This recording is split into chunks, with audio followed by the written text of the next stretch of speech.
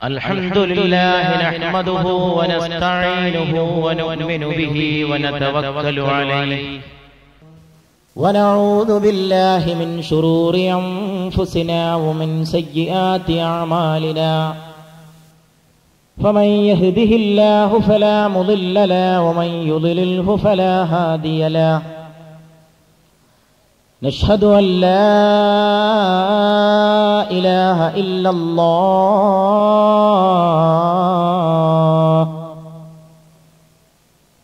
wahdahu la sharika lahu wa nashhadu anna sayyidana wa nabiyyana wa habibana Muhammadan sallallahu alayhi wa alihi wa ashabihi wa sallama abduhu wa rasuluhu أرسله بالهدى ودين الحق ليظهره على الدين كله ولو كره المشركون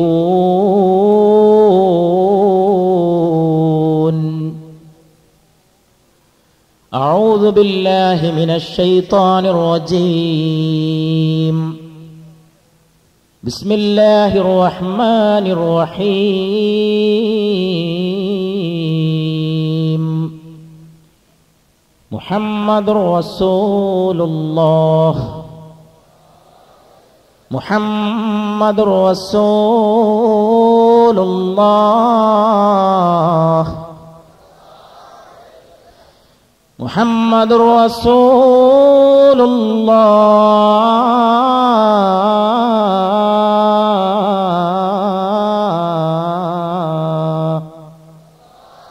محمد رسول الله والذين معه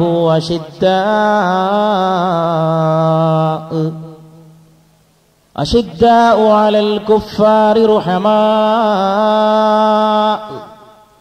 رحماء بينهم تراهم ركعا سجدا يبتغون فضلا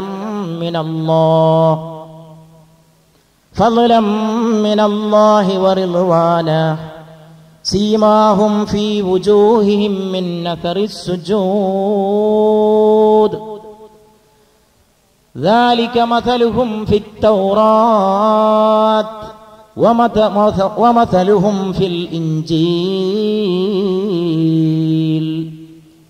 كزرع أخرج شطأه فآزره فاستغلظ فاستوى على سوقه يعجب الزراع ليغيظ بهم الكفار وعد الله الذين آمنوا وعملوا الصالحات منهم مغفرة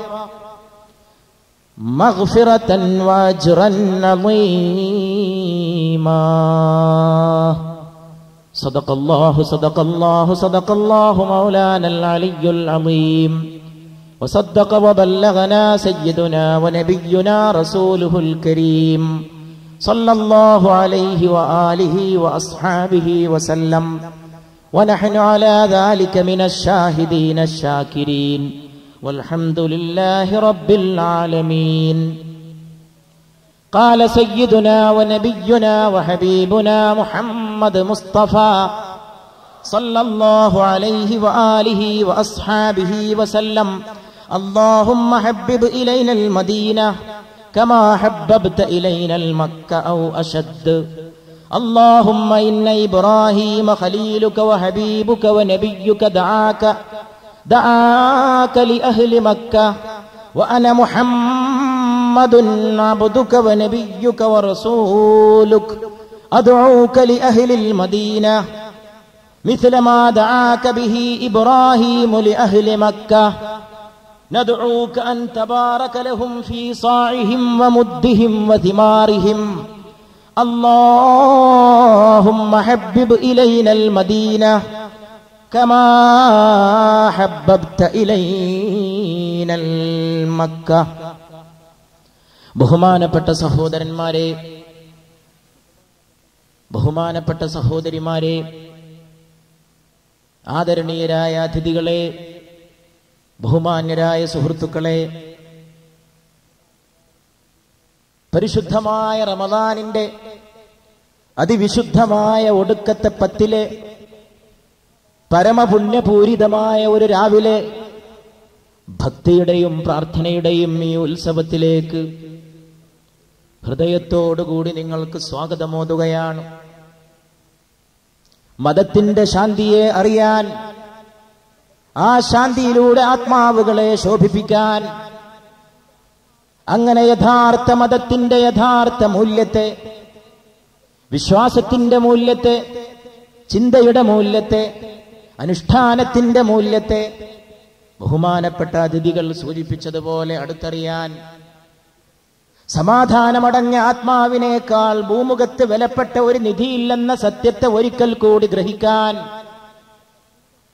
സമാധാനമടഞ്ഞ ഹൃദയങ്ങളെ കൊണ്ട് മാത്രമേ ലോകത്ത് സമാധാനമുണ്ടാകൂ എന്ന പ്രോജ്വലമായ സത്യത്തെ വീണ്ടും പ്രഘോഷണം ചെയ്യാൻ, മതം വൈരത്തിനല്ല, വിദ്വേഷത്തിനല്ല, മതം സ്നേഹത്തിന്റെ പൂമാല കോർക്കാനാണെന്ന്, വിശ്വസ്നേഹത്തിന്റെ, മാനവസ്നേഹത്തിന്റെ പൂക്കളെ കൊണ്ട് ചുറ്റുവട്ടത്തെ അലങ്കരിക്കാനാണ് മതമെന്ന ശാശ്വതമായ ബോധനത്തെ ഒന്നുകൂടി ശാശ്വതമാക്കാൻ, നൂറ്റാണ്ടുകൾക്ക് പിറകിലേക്കൊന്ന് തിരിഞ്ഞു നോക്കാൻ, ചരിത്രത്തിന്റെ ദശാസന്ധികളെ വീണ്ടും ഓർത്തുപോകാൻ, പ്രാപഞ്ചിക പ്രാതിഭാസികതയുടെ പൊരുളുകൾ തേടിയുള്ള അന്വേഷണത്തെ ധന്യമായി മുന്നോട്ട് കൊണ്ടുപോകാൻ,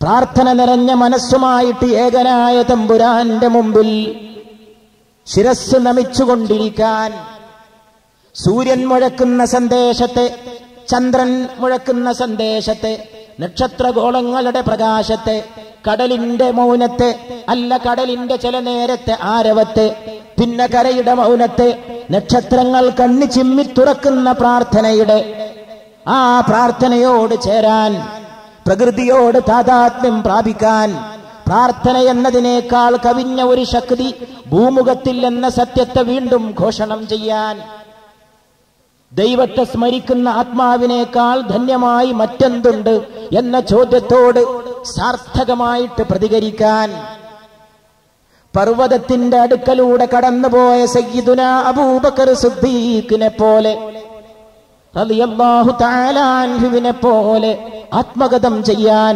പർവ്വതമേ നീ എത്ര ഉന്നതമായ ശിരസ്സോടെ നിലകൊണ്ടിട്ട് എന്ത് കാര്യം, നിനക്കൊരു ഹൃദയമില്ലല്ലോ, ദൈവത്തെ സ്മരിക്കുന്ന എന്റെ ഹൃദയം പോലെ നിനക്കൊരു ഹൃദയമില്ലല്ലോ ഗിരിശൃംഗമേ.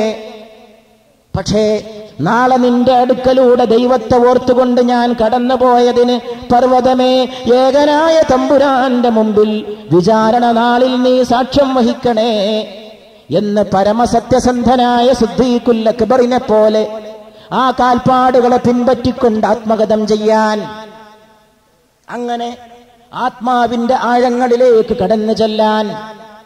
ആത്മാവെന്തെന്ന് ഇന്നുവരെ ആരും അറിഞ്ഞില്ല. ആത്മാവിനെ അളക്കാനുള്ള ഒരു മാനദണ്ഡത്തെ ശാസ്ത്രം ഇന്നോളം കണ്ടെത്തിയില്ല. പക്ഷേ ശാസ്ത്രം പൂർണ്ണമായി കണ്ടെത്താത്തത് കൊണ്ടൊരു സംഗതി ഒരിക്കലും മിഥ്യയാകുന്നില്ല. പ്രത്യേകിച്ച് പ്രോജ്വലമായ ആത്മാവിനെ പോലെ നൂറ്റാണ്ടുകളുടെ ആചാര്യശ്രേഷ്ഠന്മാർ പ്രകീർത്തനം ചെയ്ത ആത്മാവ് ഒരിക്കലും മിഥ്യയായി തീരുന്നില്ല. ആ ആത്മാവിന്റെ ധന്യതയെ സമാർജിക്കാൻ പരിശുദ്ധ ഖുർആൻ പറഞ്ഞു, ആത്മാവ് ഒരു രഹസ്യമാണ്. ശ്രീമദ് ഭഗവത്ഗീത പറഞ്ഞു, ആത്മാവ് ഒരു ആശ്ചര്യമാണ്. ബൈബിൾ വചനങ്ങളിൽ മുഴങ്ങി ആത്മാവ് ഒരു നിഗൂഢതയാണ്. ആ ആത്മാവിലായിരിക്കണം മതം പ്രതിഷ്ഠാപിതമാകേണ്ടത് എന്ന് വീണ്ടും വീണ്ടും ഉറക്കെ പറയാൻ, ദേഹിയിൽ നിന്ന് ദേഹത്തിലേക്ക് കടന്നു വരുന്ന മതത്തെ കൈപിടിച്ചു കൊണ്ടുപോയി വീണ്ടും ദേഹത്തിൽ കുടിയിരുത്താനല്ല, ദേഹിയിൽ കുടിയിരുത്താൻ. ഇന്ന് രാജ്യത്തിന് സംഭവിച്ച, ലോകത്തിന് സംഭവിച്ച അപജയമേതെന്ന് ചോദിച്ചാൽ ഈ സദസ്സ് വിളിച്ചു പറയണം, അത് ആത്മാവിലിരിക്കേണ്ട മതത്തെ കൊണ്ടുപോയി ശരീരത്തിൽ കുടിയിരുത്തിയതാണ്. മതമിരിക്കേണ്ട ആസ്ഥാന മണ്ഡപം ശരീരമാകുന്ന ഈ മൺകൂടല്ല, അതിനകത്തുള്ള പ്രോജ്വലമായ നിഗൂഢതയായ ആത്മാവാണ്. അതൊരു രഹസ്യമാണ്, അതൊരു പൊരുളാണ്, അതൊരു നിഗൂഢതയാണ്, അതൊരു മഹാത്ഭുതമാണ്, അതൊരു വിസ്മയമാണ്. ആ ആത്മാവിലേക്കൊരു തീർത്ഥയാത്ര. ഞാൻ ശ്രീ വീരേന്ദ്രകുമാറിന്റെ പുസ്തകത്തിന്റെ പേര് അറിയാതെ ഓർത്തുപോയി. ആത്മാവിലേക്കൊരു തീർത്ഥയാത്ര. ആത്മാവിലേക്കൊരു തീർത്ഥയാത്ര നടത്തിക്കൊണ്ടുപോകാൻ, മനുഷ്യാത്മാവിന്റെ ആഴങ്ങളിലേക്ക് ഇറങ്ങിച്ചെല്ലാൻ, ആ ആത്മാവിലൂടെ മതത്തെ ശാശ്വതമായിട്ട് സ്വന്തം ഉണ്മയിൽ സ്ഥാപിച്ചെടുക്കാൻ 1,24,000 പ്രവാചകന്മാർ വന്നു. അവരൊന്നും തന്നെ ക്ഷണിച്ചത് ഈ മൺകൂടിനെയല്ല. മരിച്ചു കിടക്കുന്ന മാതാവിന്റെ മുമ്പിൽ വെച്ച് മകൻ വിളിച്ചു പറഞ്ഞു കരയുകയാണ്, എന്റെ ഉമ്മ പോയി, അല്ലെങ്കിൽ എന്റെ അമ്മ പോയി. എന്തിനു പോയെന്ന് വിളിച്ചു പറയണം? അമ്മയല്ലേ ഈ കിടക്കുന്നത്, ഉമ്മയല്ലേ ഈ കിടക്കുന്നത്. എന്നിട്ടും മകൻ പറയുന്നു, എന്റെ ഉമ്മ പോയി, എന്റെ അമ്മ പോയി, എനിക്കിനി ആരുമില്ലല്ലോ. മുഖം ഇവിടെ തന്നെയുണ്ട്, ശരീരം ഇവിടെ തന്നെയുണ്ട്, കൈകാലുകൾ ഇവിടെ തന്നെയുണ്ട്, അവയവങ്ങൾ ഇവിടെ തന്നെയുണ്ട്. എന്നിട്ടും വിവരമുള്ള മകനെ, നിനക്കൊരു കാര്യം അറിയാം, ശാസ്ത്രമറിഞ്ഞാലും ഇല്ലെങ്കിലും അറിയാം, പോയെന്ന് നീ പറയുന്നത് നിന്റെ മാതാവിന്റെ ആത്മാവിനെ കുറിച്ചാണ്. ഉമ്മ പോയി എന്ന് പറഞ്ഞാൽ അതിന്റെ അർത്ഥം ഉമ്മയുടെ പ്രാണന്റെ തുടിപ്പായ പ്രഭവ കേന്ദ്രമായ ആത്മാവാണ്. അത് ചിറകിട്ടടിച്ച് പറന്നു പോയിരിക്കുന്നു. അജ്ഞാതമായ ഒരു ലോകത്തേക്ക്, അനന്തമായ ഒരു ലോകത്തേക്ക്, അപ്രമേയമായ ഒരു ലോകത്തേക്ക്, അചുംബിതമായ ഒരു ലോകത്തേക്ക്, അസാധാരണമായ ഒരു ലോകത്തേക്ക്, അഭൗമികമായ ഒരു ലോകത്തേക്ക്, അഭൗതികമായ ഒരു ലോകത്തേക്ക്, അനന്യസാധാരണത്വത്തിന്റെ ഒരു നാട്ടിലേക്ക് ആത്മാവ് ചിറകടിച്ച് പറന്നു പോയിരിക്കുന്നു. അതുകൊണ്ട് പരിശുദ്ധ പ്രവാചക തിരുമേനി മുഹമ്മദ് മുസ്തഫ സല്ലല്ലാഹു അലൈഹി വസല്ലം അടിക്കടി മനുഷ്യരോട് പറഞ്ഞു, ആത്മാവിനെ കണ്ടെത്തണം, അതിനെ സാക്ഷാത്കരിക്കണം, അതിനെ സ്വാംശീകരിക്കണം. അതിന്റെ പൊരുളുകളെ അറിയാനാണ് മതം. ആ മതത്തെ കൊണ്ടുപോയിട്ട് ശരീരത്തിൽ ഇരുത്തിയപ്പോൾ മതം റോട്ടിൽ ബന്ദ് നടത്തുന്ന ഏർപ്പാടായി, മതം ഗതാഗതം മുടക്കുന്ന സംവിധാനമായി, മതം ശരീരത്തിന്റെ ആട്ടമായി, മതം ദേഹത്തിന്റെ പൂജയായി, മതം ദേഹപൂജയുടെ ആവിഷ്കാരമായി, മതം ഹർത്താലായി, മതം ബന്ധായി, മതം സംഘർഷമായി, മതം ഏറ്റുമുട്ടലായി, മതം സംഘട്ടനവുമായി. ആത്മാവിനാകട്ടെ ശാന്തി മാത്രമേ അറിയൂ. സലാം സലാം, ശാന്തി ശാന്തി, സമാധാനം സമാധാനം, ഏത് മുക്കിൽ നിന്നും ഏത് മൂലയിൽ നിന്നും സമാധാനം. അമ്പലത്തിന്റെ ശംഖുലിയിൽ നിന്ന് ഓം ശാന്തി ശാന്തി ശാന്തി. ബൈബിളിന്റെ വചനം മുഴങ്ങുന്ന ചർച്ചിന്റെ സ്തൂപത്തിൽ നിന്ന് ഭൂമിയിൽ സന്മനസ്സുള്ളവരെ സമാധാനം സമാധാനം സമാധാനം. മസ്ജിദിന്റെ മിനാരങ്ങളിൽ നിന്നോ മുഴങ്ങുന്ന ബാങ്കുലി കേട്ടുകൊണ്ട് നിസ്കാരത്തിന് പോയിരിക്കുന്ന വിശ്വാസി നിസ്കാരത്തിന് ശേഷം പ്രാർത്ഥിക്കുന്ന മന്ത്രത്തിലോ അല്ലാഹുമ്മ അന്തസ്സലാം വമിങ്കസ്സലാം വഇലൈക യർജിഉസ്സലാം ഹയ്യിനാ റബ്ബനാ ബിസ്സലാം. ദൈവമേ, അല്ലാഹുവേ, ഞങ്ങളെ ശാന്തിയിൽ ജീവിപ്പിക്കണമേ. നീ തന്നെയാണ് ശാന്തി, നിങ്കലേക്കാണ് ശാന്തി. ശാന്തി തിരിച്ചു ചെല്ലുന്നതും നിന്റെ അടുക്കലേക്കാണ്. ഞങ്ങളെ ശാന്തിയിൽ ജീവിപ്പിക്കണേ, ഞങ്ങളെ സംഘട്ടനത്തിൽ ജീവിപ്പിക്കരുത്. കബന്ധങ്ങൾ കാണാൻ ഞങ്ങളെ ഇടയാക്കരുത്. രക്തച്ചാലുകൾക്ക് ഞങ്ങളെ സാക്ഷികളാക്കരുത്. സമാധാനത്തിന്റെ പൂക്കൾ വിരിയണം. ഒരു ശിരസ്സും കഴുത്തിൽ നിന്ന് അറുത്ത് വെട്ടി മാറ്റപ്പെടരുത്. ഒരു തുള്ളി മനുഷ്യന്റെ പാവന രക്തം എവിടെയും ചിന്തരുത്. മനുഷ്യൻ ബഹുമാനപ്പെട്ടവനാണ്. മനുഷ്യനേക്കാൾ ബഹുമാനമായി മറ്റൊന്നുമില്ല. ആത്മാവിനെ കണ്ടെത്താൻ ആവശ്യപ്പെട്ട ഖുർആൻ വിളിച്ചു പറഞ്ഞു, ലഖദ് കറംനാ ബനീ ആദം. മനുഷ്യരുടെ സന്തതികളെ നാം ബഹുമാനിച്ചിരിക്കുന്നു. അവരുടെ മക്കൾക്ക് മുഴുവൻ ബഹുമാനമുണ്ട്. മനുഷ്യ മക്കൾ ഒന്നടങ്കം ആദരിക്കപ്പെട്ടിരിക്കുകയാണ്. എന്തുകൊണ്ട്? പരിശുദ്ധ പ്രവാചക തിരുമേനി മുഹമ്മദ് മുസ്തഫ സല്ലല്ലാഹു അലൈഹി വസല്ലം മദീനയുടെ തെരുവിലിരിക്കുന്ന ഒരു സമയത്ത്, മദീനയുടെ തെരുവിലൂടെ നടന്നു പോകുന്ന ഒരു സമയത്ത്, ആ വഴിക്കൊരു യഹൂദന്റെ ദേഹം കൊണ്ടുപോയി. മതം ഇരിക്കേണ്ട സ്ഥലം എവിടെയെന്ന് ഇനിയും ആർക്കെങ്കിലും സംശയമുണ്ടെങ്കിൽ ഈ സദസ്സിന്റെ മുമ്പിൽ ഈ വിനീതൻ വ്യക്തമാക്കുകയാണ്. ലോകത്തിന്റെ അനുഗ്രഹമായ പ്രവാചകൻ, മശ്രിഖിന്റെ മഗ്രിബിന്റെ സൂര്യോദയമായ പ്രവാചകൻ, മഹിത മാതൃകയായ പ്രവാചകൻ, കാരുണ്യത്തിന്റെ തെളിനീരുറവയായ പ്രവാചകൻ, മക്കയുടെ മദീനയുടെ കുളിരൂറുന്ന നിലാവ് പോലെ ഇവിടെ കൂടിയ ഓരോ സഹോദരന്റെ മനസ്സിലും എഴുതി വെക്കപ്പെട്ട ഒരു നാമമേതെന്ന് ചോദിച്ചാൽ അത് മുഹമ്മദുൻ മുഹമ്മദുൻ മുഹമ്മദൂ സല്ലല്ലാഹു അലൈഹി വസല്ലം. ആ നാമധേയത്തിന്റെ ഉടമയായ പ്രവാചകൻ അവിടുന്ന് തന്റെ ഇരിപ്പിടത്തിൽ നിന്ന് എഴുന്നേറ്റുകൊണ്ട് യഹൂദന്റെ മൃതദേഹത്തെ ബഹുമാനിച്ചു. മരണപ്പെട്ട യഹൂദന്റെ ഭൗതിക ജഡത്തെ ബഹുമാനിച്ചു. ആളുകൾ ചോദിച്ചു, അതൊരു യഹൂദന്റെ മയ്യിത്താണ്, ആ യഹൂദന്റെ മയ്യിത്തിനെയും ഞങ്ങൾ ബഹുമാനിക്കേണ്ടതുണ്ടോ? മരണപ്പെട്ട ആളുടെ മയ്യിത്തിനെയും ബഹുമാനിക്കേണ്ടതുണ്ടോ? ഉടനെ വന്നു പൊരുളുകളുടെ ഉടമസ്ഥന്റെ മറുപടി, സല്ലല്ലാഹു അലാ മുഹമ്മദ് സല്ലല്ലാഹു അലൈഹി വസല്ലം. ആ ദേഹത്തിലൊരു ആത്മാവുണ്ടായിരുന്നു. ആ കടന്നുപോയ ദേഹമുണ്ടല്ലോ, അതിലൊരു ആത്മാവ് ഒരിക്കൽ കുടികെട്ടി പാർത്തിരുന്നു. ആത്മാവിനെ ബഹുമാനിക്കണം, ആത്മാവിനെ ബഹുമാനിക്കണം. ഷരീഫിലൂടെ റൗളാ ഷരീഫിലേക്ക്, അത് ആത്മാവിന്റെ ഉത്സവത്തിന്റെ ഗാനമാണ്. ബുസീരി ഇമാം ബുർദയിൽ ചർച്ച ചെയ്യുന്ന 10 വിഷയങ്ങളിലൊന്ന് ഈ വിനീതൻ ഇവിടെ ചർച്ച ചെയ്യാൻ ഇന്ന് ആഗ്രഹിക്കുന്നു. അത് ആത്മാവിന്റെ രഹസ്യമാണ്. നഫ്സുൽ അമ്മാറയെ കുറിച്ച് പറയാനാണ് ബുസീരി ഇമാം തന്റെ മഹാകാവ്യത്തിന്റെ ആദ്യത്തെ ഭാഗം നീക്കിവെച്ചിരിക്കുന്നത്. 2ാമത്തെ ഭാഗം. ആ 2ാമത്തെ ഭാഗത്തിൽ ആത്മാവിനെ കുറിച്ച്, കാരണം പരിശുദ്ധരായ പ്രവാചകന്മാർ വന്ന് ക്ഷണിച്ചത് ആത്മാവിനെയാണ്. ആത്മാവാണ് ജ്വലിക്കുന്നത്, ആത്മാവാണ് പ്രാർത്ഥിക്കുന്നത്, ആത്മാവാണ് സൂര്യോദയം, ആത്മാവാണ് ചന്ദ്രോദയം, ആത്മാവാണ് തിളക്കം, ആത്മാവാണ് ശോഭ, ആത്മാവാണ് സംസ്കാരത്തിന്റെ അടിസ്ഥാനം. ഒരു മനുഷ്യനെ കാണുമ്പോൾ പറയുന്നു ആള് കൾച്ചേർഡാണ്, ആള് സിവിലൈസ്ഡ് ആണ്, ആള് സംസ്കൃതനാണ്, ആള് സംസ്കാര സമ്പന്നനാണ്. എന്താ കാരണം? C.P. സ്നോ, പ്രശസ്തനായ യൂറോപ്യൻ ചിന്തകൻ, തന്റെ ഒരു ലേഖനത്തിൽ വാട്ട് ഈസ് കൾച്ചർ, എന്താണ് സംസ്കാരം എന്ന ലേഖനത്തിൽ ചോദിക്കുന്നു, കുപ്പായം നല്ലതിട്ടാൽ സംസ്കാരമാകുമോ? നല്ല ചെരുപ്പിട്ടാൽ സംസ്കാരമാകുമോ? നല്ല പാൻസ് അണിഞ്ഞാൽ സംസ്കാരമാകുമോ? അവസാനം C.P. സ്നോ പറയുന്നു ഇല്ലേ ഇല്ല. പിന്നെ എന്താണ് കൾച്ചർ? സ്നോ പറയുന്നു അത് മനുഷ്യന്റെ അകത്ത് കിടക്കുന്ന മറ്റെന്തോ ഒന്നാണ്, അത് ആന്തരികമായ ഗുണവിശേഷമാണ്. അത് തന്നെയാണ് ആത്മാവിന്റെ പ്രകാശം. ആ ആത്മാവിന്റെ പ്രകാശം സൃഷ്ടിക്കാൻ മതം, പ്രവാചകന്മാര് വന്നുകൊണ്ട് ക്ഷണിച്ചത് ഈ കയ്യിനെയല്ല, കാലിനെയല്ല, ഈ കണ്ണുകളെയല്ല, ഈ കാതുകളെയല്ല, മനുഷ്യാത്മാവുകളെയാണ്. വന്നാലും ആത്മാവുകളെ ക്ഷണിച്ചു. ഒരിക്കലും ദൈവത്തിന്റെ വചനത്തിന് മറുപടി നൽകാൻ ഭക്ഷണത്തെ കൊതിക്കുന്ന, മോഹങ്ങളുടെ പിന്നാലെ പോകുന്ന, വികാരങ്ങളുടെ തടവറയിൽ കഴിയുന്ന ഈ ശരീരത്തിന് സാധിക്കില്ല. ശരീരം എപ്പോഴും തടവറയിലാണ്, വികാരങ്ങളുടെ തടവറയിൽ.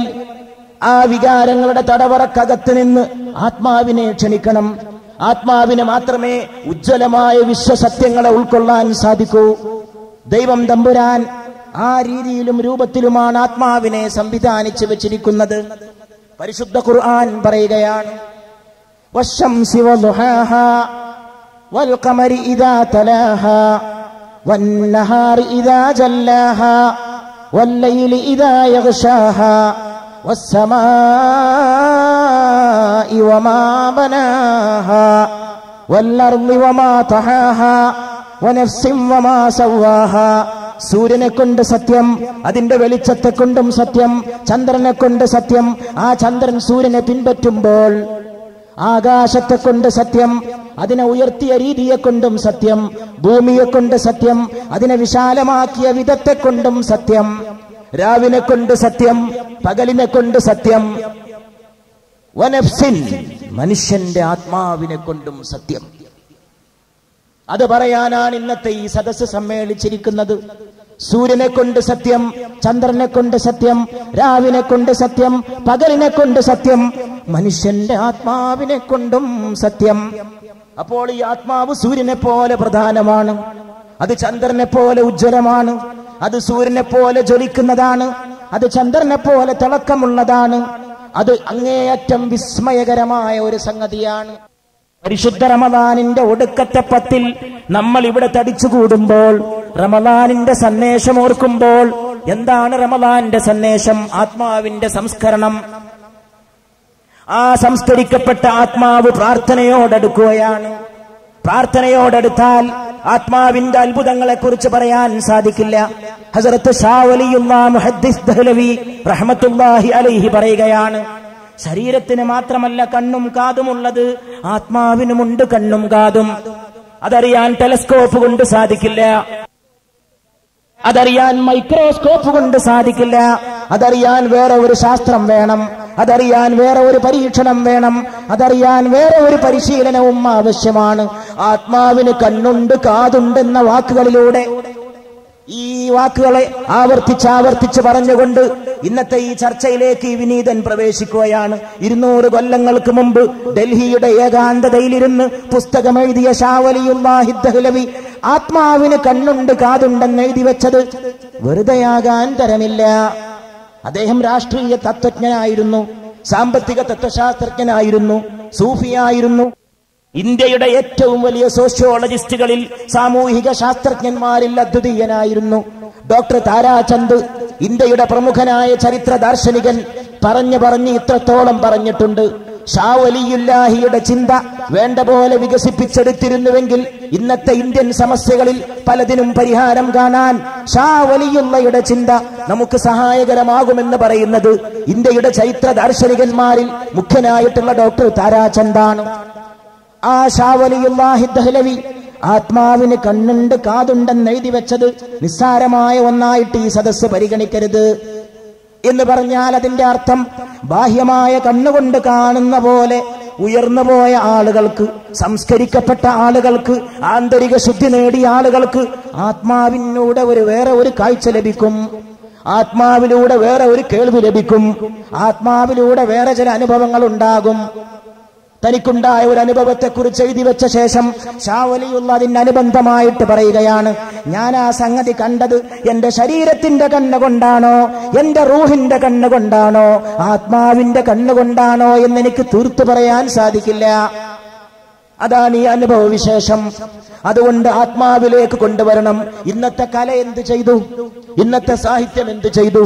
എല്ലാവരും ദേഹത്തിൽ കൊണ്ടുപോയി മനുഷ്യനെ തടവിലിട്ടു. കമ്പോള സംസ്കാരത്തിൽ ദേഹത്തിന് മാത്രമാണ് വില. ഒരു സുന്ദരി പെണ്ണിന്റെ തൊലിവെളുപ്പ് അകമ്പടിയായി ചേർത്താൽ ഏത് പാഷാണവും പലഹാരമാക്കി തീർക്കുന്ന കമ്പോള സംസ്കാരത്തിൽ ദേഹിക്ക് വിലയില്ല, ദേഹത്തിനേ വിലയുള്ളൂ. ഇന്നത്തെ കലയിലും ദൃശ്യമാധ്യമങ്ങളിലും സിനിമയിലും ടിവിയിലും സീരിയലിലും ആത്മാവിന് വിലയില്ല. ആത്മാവിനെ മൂടിവെച്ചിരിക്കുന്ന ശരീരത്തിന്റെ അംഗസൗഷ്ഠവത്തിനേ വിലയുള്ളൂ. എല്ലാവരും ദേഹത്തെ പൂജിക്കുകയാണ്. ആ ദേഹപൂജ അവസാനം എത്തിപ്പെടുന്നത് ആത്മാവിന്റെ നിരാസത്തിലും. അതുകൊണ്ട് പ്രാർത്ഥനാ നിർഭരമായ മനസ്സിലൂടെ നമുക്ക് ആത്മാവിലേക്ക് യാത്ര ചെയ്യാൻ സാധിക്കണം. സുനത്തെ ഹെ കെ മിൽ ജാതി ഹെ ഹർ ചീസ് ദുആ സേ, സുനത്തെ ഹെ കെ മിൽ ജാതി ഹെ ഹർ ചീസ് ദുആ സേ, एक रोज तुम्हें मांग ले देखेंगे खुदा से, एक रोज तुम्हें मांग ले देखेंगे खुदा से, सुनते हैं कि मिल जाती है हर चीज मिलती है दुआ से. ആത്മാവിന്റെ പ്രാർത്ഥനയിലൂടെ എന്തും നേടിയെടുക്കാമെന്ന് കേട്ടിട്ടുണ്ട്. ഇക് റോസ് തുമേ മാംഗ് ലേ ദേഖേംഗെ ഖുദാ സേ, ഒരു ദിവസം നീയും ചോദിച്ചു നോക്കണം ദൈവത്തോട്, തമ്പുരാനോട്. കയ്യുയർത്തിയാൽ അവൻ തരുന്നവനാണ്. ലൈലത്തുൽ ഖദറിന്റെ രാവിനോട് അടുത്തു നിൽക്കുന്ന ഒരു രാവാണ്. ഒടുക്കത്തപ്പത്തിന്റെ എഴുത്തുക്കും മിനന്നാറാണ്. പാപമോചനത്തിന്റെ ഉത്സവമാണ്. കാരക്ക ചീന്തുകൊണ്ട് പിന്നെ ഒരു ഗ്ലാസ് പച്ചവെള്ളം കൊണ്ട് പട്ടിണിയും പരിവട്ടവും ഉപവാസവും സഹിച്ചവൻ ഓടിയണഞ്ഞ സദസ്സാണ്. പിഴക്കാത്ത ഗണിതമാണ്, തെറ്റാത്ത സത്യമാണ്, തേടുന്ന തേട്ടമാണ്, മടക്കമില്ലാത്ത യാത്രയാണ്. നാളെ പരലോകത്തേക്ക് പോകുമ്പോൾ തുണിയും കുപ്പായവും മാറിപ്പോകേണ്ട മനുഷ്യനാണ്. തുണിയും കുപ്പായവും മാറിപ്പോകേണ്ട മനുഷ്യനാണ്. എന്തുകൊണ്ടാണ് ആ വീട്ടിലൊരു പെരുന്നാൾ ആഘോഷത്തിന്റെ മാരവം മുഴങ്ങിക്കേൾക്കുന്നത്? ക്യാ ഈദ് ഹോ രഹി ഹേ എന്താണ് ആ വീട്ടിൽ വല്ല പെരുന്നാൾ ആഘോഷവും നടക്കുന്നുണ്ടോ? ഇന്നെത്ര വീട്ടിൽ നടന്നു കാണണം, നാളെ എത്ര വീടുകളിൽ നടക്കാൻ പോകുന്നതാണ്, ഇന്നലെ എത്ര വീടുകൾ സാക്ഷ്യം വഹിച്ചതാണ്. എന്താണ് കൂട്ടുകാരെ ആ വീട്ടിൽ നിന്നൊരാരവം കേൾക്കുന്നത്? ക്യാ ഈദ് ഹോ രഹി ഹേ, അവിടെ വല്ല പെരുന്നാൾ ആഘോഷവും നടക്കുന്നുണ്ടോ? ഇല്ല, ഒരു പെരുന്നാൾ ആഘോഷവും നടക്കുന്നില്ല. മറ്റൊന്നവിടെ നടക്കുന്നുണ്ട്. മർനെ വാല ജാതാ ഹേ കപ്പടേ ബദൽ കർ, തുണിയും കുപ്പായവും മാറ്റിയിട്ട് മരിക്കുന്നവൻ കട്ടിലേറാൻ പോവുകയാണ്. കഫൻപുട കൊണ്ടുവന്നിട്ടുണ്ട്, അങ്ങാടിയിൽ പോയിട്ട് കൊണ്ടുവന്നിട്ടുണ്ട്, അത് തയ്ച്ചു വെച്ചിട്ടുണ്ട്, അതിലേക്ക് മാറാൻ നോക്കുകയാണ്. പെരുന്നാളിന്റെ കുളിയല്ല, ഒടുക്കത്തെ കുളി കുളിക്കുകയാണ്. ആരും കുളിപ്പിക്കുന്നതാണ്, സ്വയം കുളിക്കാൻ കഴിയാതെ കടന്നു കൊടുത്തതാണ്. സുനത്താ ഹെ ക്യാ ഉസ് ഘർ മേ ക്യാ ഈദ് ഹോ രഹി ഹേ, ആ വീട്ടിൽ ഏത് പെരുന്നാൾ ആഘോഷമാണ് നടക്കുന്നത്? ജനങ്ങളെ പുറത്തു നിന്ന് കണ്ടപ്പോ ആരോ ചോദിച്ചു പോയി. വീട്ടിന്റെ മുമ്പിൽ വാഹനങ്ങളുണ്ട്, ക്യൂ ഉണ്ട്, ആളുകൾ യാത്രയായിട്ട് വരുന്നുണ്ട്, പൂമാല കൊണ്ടുവരുന്നുണ്ട്. മണവാളനും മണവാട്ടിക്കും ചാർത്താനല്ല, മർനെ വാല ജാതാ ഹേ, മരിക്കുന്നവൻ കടന്നു പോവുകയാണ്. കപ്പടേ ബദൽ ബദൽ കർ, തുണിയും കുപ്പായവും മാറ്റിക്കൊണ്ട് കടന്നു പോവുകയാണ്. അങ്ങനെ കടന്നു പോകേണ്ടവരുടെ സമുദ്രമാണിത്. അങ്ങനെ കടന്നു പോകുന്നവനാണ് ഈ നിൽക്കുന്നവൻ, അങ്ങനെ കടന്നു പോകേണ്ടവരാണ് ഇരിക്കുന്നവർ. കഫൻ പുടാണിയാതെ ഈ ലോകത്തിൽ നിന്ന് കടന്നു പോകാതെ ഒരാൾക്കും നാളെ ഒരു ജീവിതമില്ല. എല്ലാവരും ആ ജീവിതത്തിന് സാക്ഷ്യം വഹിക്കേണ്ടവരാണ്, എല്ലാവരും ആ ജീവിതം അടിമപ്പെടുത്തേണ്ടവരാണ്. കുച്ച് ദൂർ തോ നഹീ ഥീ, കുച്ച് ദൂർ തോ നഹീ ഥീ മേരേ ഘർ സെ തുർബത്ത്, എന്റെ വീട്ടിൽ നിന്ന് ഖബർസ്ഥാനിലേക്ക് അധികമൊന്നും അകലമുണ്ടായിരുന്നില്ല. എന്റെ വീട്ടിൽ നിന്ന് അധികമൊന്നും ഖബർസ്ഥാനിലേക്ക് അകലമുണ്ടായിരുന്നില്ല. ദേർ സേ ചലി ഹെ മയ്യത്ത്, പക്ഷെ എന്നിട്ടും എന്റെ മയ്യത്ത് ഖബർസ്ഥാനിലെത്താൻ ഒരുപാട് സമയമെടുത്തു പോയി. എന്റെ വീട്ടിൽ നിന്ന് തുർബത്ത് ഖബർസ്ഥാനിലേക്ക് അധികം അകലമില്ല, എന്നിട്ടും എന്റെ മയ്യിത്ത് ഖബർസ്ഥാനിലെത്താൻ കുറെ സമയമെടുത്തു പോയി. എന്താണ് കാരണം? ലോഗ് ഉഠാത്തെ തെ മേരെ ജനാസ കാന്ധേ ബദൽ ബദൽ കർ, ചുമല് മാറിയിട്ടാണ് എന്റെ ജനാസയെ ഏറ്റെടുത്തത്. ഒരു ചുമലിൽ നിന്ന് ഒരു ചുമല്, ആ ചുമലിൽ നിന്ന് മറ്റൊരു ചുമല്, അങ്ങനെ ചുമലിനോട് കാന്ധാ ബദൽ ബദൽ കർ, കാന്ധാ ബദൽ ബദൽ കർ, കാന്ധാ ബദൽ ബദൽ കർ, കാന്ധാ ബദൽ ബദൽ കർ. ചുമല് മാറി, തോളോട് ചേർന്നു. ഒരാൾ ചുമന്നു, ദുഃഖിതനെ നീയും ചുമക്കണം. ഭാര്യ എവിടെ നിന്ന് കണ്ണീർ വാർക്കണം, മകൻ ഏറ്റെടുക്കണം ജനാസയെ. അങ്ങനെ ഉത്സവത്തോടെ കൊണ്ടുപോകുമ്പോ ഓർക്കണം, ആത്മാവിനെ വെടിഞ്ഞ ശരീരമാണ്. ബുർദാ ഷരീഫിലൂടെ റൗളാ ഷരീഫിലേക്ക് ഒരു സഹാബി വഫാത്തായിട്ട് കിടക്കുകയാണ്. വഫാത്തായിട്ട് കിടക്കുന്ന സഹാബി വഫാത്തായതിനു ശേഷം സംസാരിച്ച സംഭവം ഹദീസിൽ നിന്ന് റിപ്പോർട്ട് ചെയ്യപ്പെട്ടിരിക്കുന്നു. എന്റെ ഉമ്മത്തീങ്ങളിൽ ചിലരുണ്ട്, അവർ മരിച്ചു കിടക്കുമ്പോഴും സംസാരിക്കുമെന്ന്. നബിയുനാ വ സയ്യിദുനാ, എന്റെ ആത്മാവ് അവിടുത്തേക്ക് ദണ്ഡമാകട്ടെ. റൂഹി ഫിദാ മുഹമ്മദ് മുസ്തഫ സല്ലല്ലാഹു അലൈഹി വആലിഹി വസഹബിഹി വസല്ലം. തിരുമേനിയുടെ പേരിന്റെ കൂടെ മുൻഗാമികൾ പറഞ്ഞൊരു വാക്കാണ് റൂഹി ഫിദാ. അവിടുത്തേക്ക് എന്റെ ശരീരമല്ല ദണ്ഡമാകേണ്ടത്, എന്റെ ആത്മാവാണ്. ആത്മാവിനെ കൊണ്ടാണ് സത്യം ചെയ്യേണ്ടത്, ദണ്ഡമാകേണ്ടതും ആത്മാവാണ്. റൂഹി ഫിദാ മുഹമ്മദ് മുസ്തഫ സല്ലല്ലാഹു അലൈഹി വആലിഹി വസഹബിഹി വസല്ലം. അങ്ങനെ ശരീരം ഏറ്റെടുത്ത് വന്നപ്പോൾ എന്റെ വീട്ടിൽ നിന്ന് ഖബർസ്ഥാനിലേക്ക് അധികം അകലമില്ലായിരുന്നുവെങ്കിലും എന്റെ മയ്യിത്ത് ഖബർസ്ഥാനിലെത്താൻ താമസിച്ചിരുന്നുവെന്ന് പാടിയ കവിയെപ്പോലെ, അതുമല്ലെങ്കിൽ എന്റെ ദേഹം അങ്ങോട്ടെടുക്കാൻ പിന്നെയും സമയമെടുത്തു. ജനങ്ങൾ കാത്തിരിക്കുകയാണ്. ഈകൾ നീട്ടിക്കൊണ്ട് ശത്രുവും കാത്തിരുന്നു ദേഹത്തെ ഏറ്റെടുക്കാൻ. മരണം വന്നപ്പോൾ ശത്രുമിത്രമായി. ഇനി ശത്രുത കൊണ്ടെന്ത് പ്രയോജനം? 6 അടി മണ്ണിലേക്ക് പോകുന്നവനെ, ഇനി നിന്നോടെന്ത് ശത്രുത? ഇനി നിന്നോട് ശത്രുത വെച്ചിട്ടെന്ത് കാര്യം? നീ പോയി മറഞ്ഞു, നിന്റെ അസ്തമയമായി. കടലിന്റെ തിരമാലയ്ക്ക് എന്തോ ഒരു ചുകപ്പ്, ഇന്നത്തെ വൈകുന്നേരത്തെ സന്ധ്യക്ക് എന്തൊരു ശോഭ. സന്ധ്യാരാഗമേ വിട പറഞ്ഞാലും, പോയ മിന്നലാട്ടമേ വിട പറഞ്ഞാലും, അന്തിവയിലെ അസ്തമിച്ചാലും പോയിട്ട് മറ്റൊരു ദിക്കിൽ മറയുമോ? ഉടുത്തു മാറ്റിയിട്ട് തിരിച്ചു വരുമോ? ഇല്ലല്ല, പോയത് പോയതാണ്. ആത്മാവിന്റെ യാത്ര ഉജ്ജ്വലമായ യാത്രയാണ്. മനസാക്ഷിയില്ലാത്ത ഒരു ലോകത്ത് മനസാക്ഷിക്ക് വേണ്ടി ആഗ്രഹിക്കുന്ന സഹോദരങ്ങളെ, ആത്മാവിന്റെ ശോഭ കണ്ടെത്താൻ ശ്രമിക്കുക. ആത്മാവിന്റെ ശോഭ കണ്ടെത്തിക്കൊണ്ട് ശരീരത്തെയും മനസ്സിനെയും സംസ്കരിച്ചെടുക്കാൻ ശ്രമിക്കുക. ശരീരം മരണപ്പെട്ട് കഴിഞ്ഞ് ഇത്ര സമയം, ഇത്ര സെക്കൻഡ് കഴിഞ്ഞാൽ ദുർഗന്ധം വമിച്ചിട്ട് കൊണ്ടുപോയിട്ട് കുഴിച്ചിടേണ്ട സാധനമാണെന്ന സത്യം ഒരിക്കലും മറന്നു പോകാതിരിക്കുക. പൗഡറിട്ട് മിനുക്കുന്ന ത്വക്ക്, എല്ലാവിധ അലങ്കാരങ്ങളോടെയും കൊണ്ട് നടക്കുന്ന മനുഷ്യന്റെ ശരീരം, അത് ഏതാനും നിമിഷങ്ങൾ കഴിഞ്ഞാൽ, ജീവശാസ്ത്രത്തിന്റെ ഗണിതപ്രകാരം ഇത്ര സമയം കഴിഞ്ഞാൽ മനുഷ്യന്റെ ദേഹം ഏതൊരു മൃഗത്തിന്റെയും ദേഹത്തെ പോലെ ജീർണിച്ചിട്ട് ദുർഗന്ധം വമിക്കാൻ തുടങ്ങും. ദുർഗന്ധം വമിക്കാതെ ശാശ്വതമായിട്ട് നാശമില്ലാതെ നിലകൊള്ളുന്ന ഒന്നുണ്ടെങ്കിൽ അത് ആത്മാവ് മാത്രമാണ്. അതിനെ നിന്ന് സംസ്കരിച്ചെടുക്കാനുള്ള വഴി പ്രാർത്ഥന മാത്രമാണ്. ദുനിയാ ഭീ മിലി ഹേ ഗമേ, ദുനിയാ ഭീ മിലാ ഹേ, ദുനിയാ ഭീ മിലി ഹേ ഗമേ, ദുനിയാ ഭീ മിലാ ഹേ, वो क्यों नहीं मिलता जिसे मांगा तो खुदा से. എനിക്ക് ഈ ദുനിയാവിനെ കിട്ടി, ഗമ ദുനിയാ കോ ഭീ മിലാ ഹേ. ഈ ലോകത്തിന്റെ ശോകത്തെയും കിട്ടി, ലോകത്തെ കിട്ടി, ലോകത്തിന്റെ ദുഃഖത്തെയും കിട്ടി.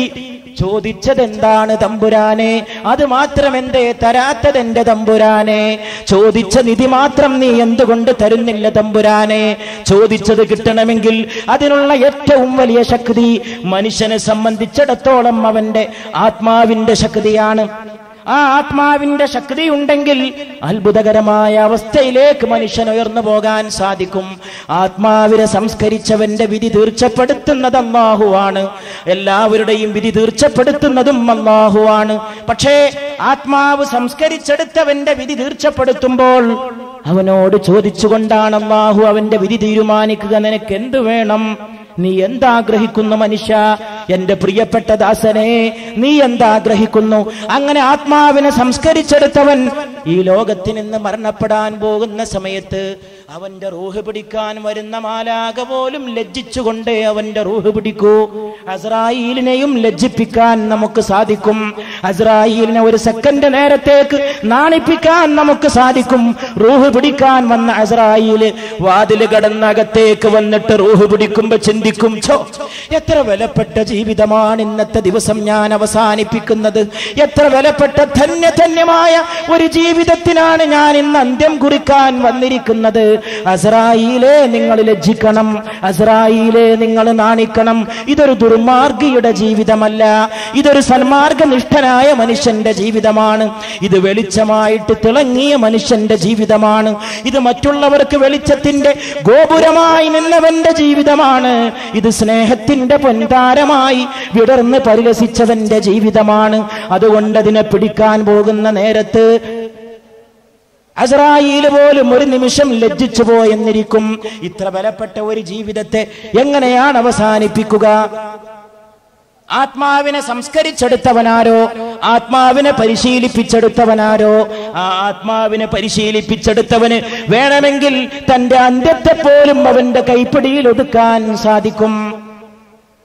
അന്ത്യത്തെ പോലും തന്റെ കൈപ്പിടിയിൽ ഒതുക്കാൻ സാധിക്കും. ഖൈസ് റളിയല്ലാഹു തആല അൻഹുവിനെ വിളിച്ചുകൊണ്ടൊരു ദിവസം ലോകത്തിന്റെ അനുഗ്രഹമായ മുഹമ്മദ് മുസ്തഫ സല്ലല്ലാഹു അലൈഹി വആലിഹി വസഹാബിഹി വസല്ലമ അവിടുന്ന് ഒരു ദിവസം ഉത്ബോധിപ്പിച്ചു, ഖൈസ്, നിങ്ങൾ സത്യത്തിന്റെ കൂട്ടുകാരനാണ് ഖൈസ്. പക്ഷേ സത്യം പറയാൻ വളരെ വിഷമിക്കുന്ന ഒരു സാഹചര്യം, സത്യം പറയുന്നതിന്റെ പേരിൽ ബുദ്ധിമുട്ട് അനുഭവിക്കുന്ന ഒരു സാഹചര്യം നാളെ നിങ്ങൾ നിങ്ങളുടെ ജീവിതത്തിൽ അനുഭവിക്കേണ്ടി വരും എന്റെ പ്രിയപ്പെട്ട ഖൈസ്.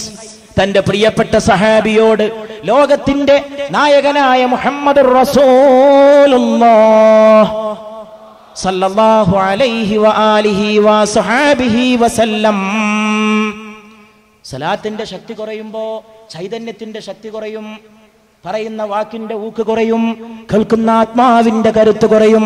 ഇവിടെ ആരെങ്കിലും ഒരാൾ സലാത്തിൽ ആനന്ദം കൊള്ളുന്നുവെങ്കിൽ അത് ഭക്ഷണം കഴിക്കുന്ന ശരീരമല്ല, അത് രുചി ആസ്വദിക്കുന്ന ശരീരമല്ല, അത് വളരെയേറെ വ്യക്തമാക്കിയിട്ട് പറഞ്ഞാൽ, ശരീരം ഒരു ഭാഗത്തും ആത്മാവ് മറുഭാഗത്തുമാണ്. ശരീരത്തിന് രുചികരമായത് ആത്മാവിന് അഹിതകരമാണ്, ശരീരത്തിന് അഹിതകരമായത് ആത്മാവിന് രുചികരമാണ്. മദ്യം ശരീരത്തിന് ലഹരിയാണ്, അത് ആത്മാവിന് ഭാരമാണ്.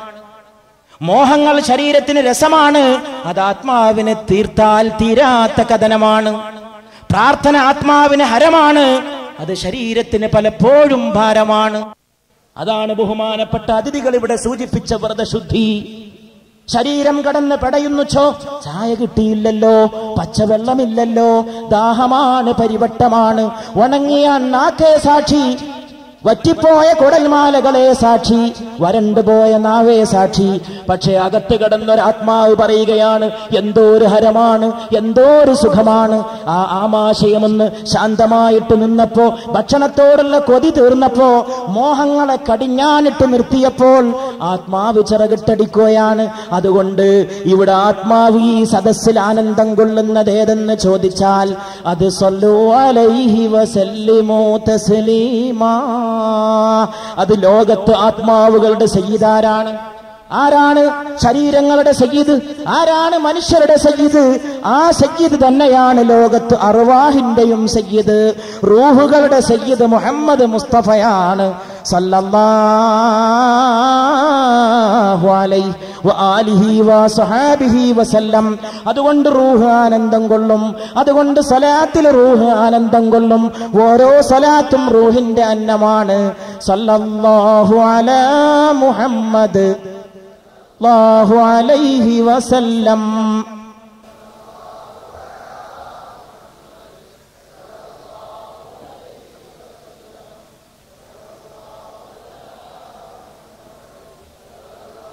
അലൈഹി വസല്ലം. സല്ലല്ലാഹു അലാ മുഹമ്മദ്.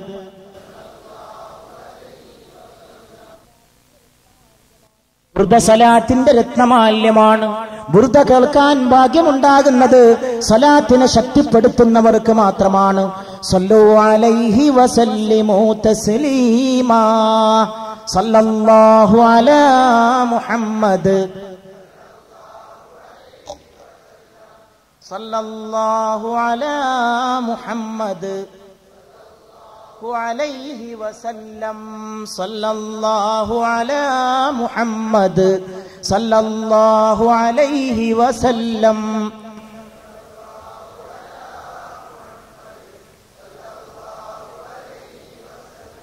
സല്ലല്ലാഹു അലാ മുഹമ്മദ്.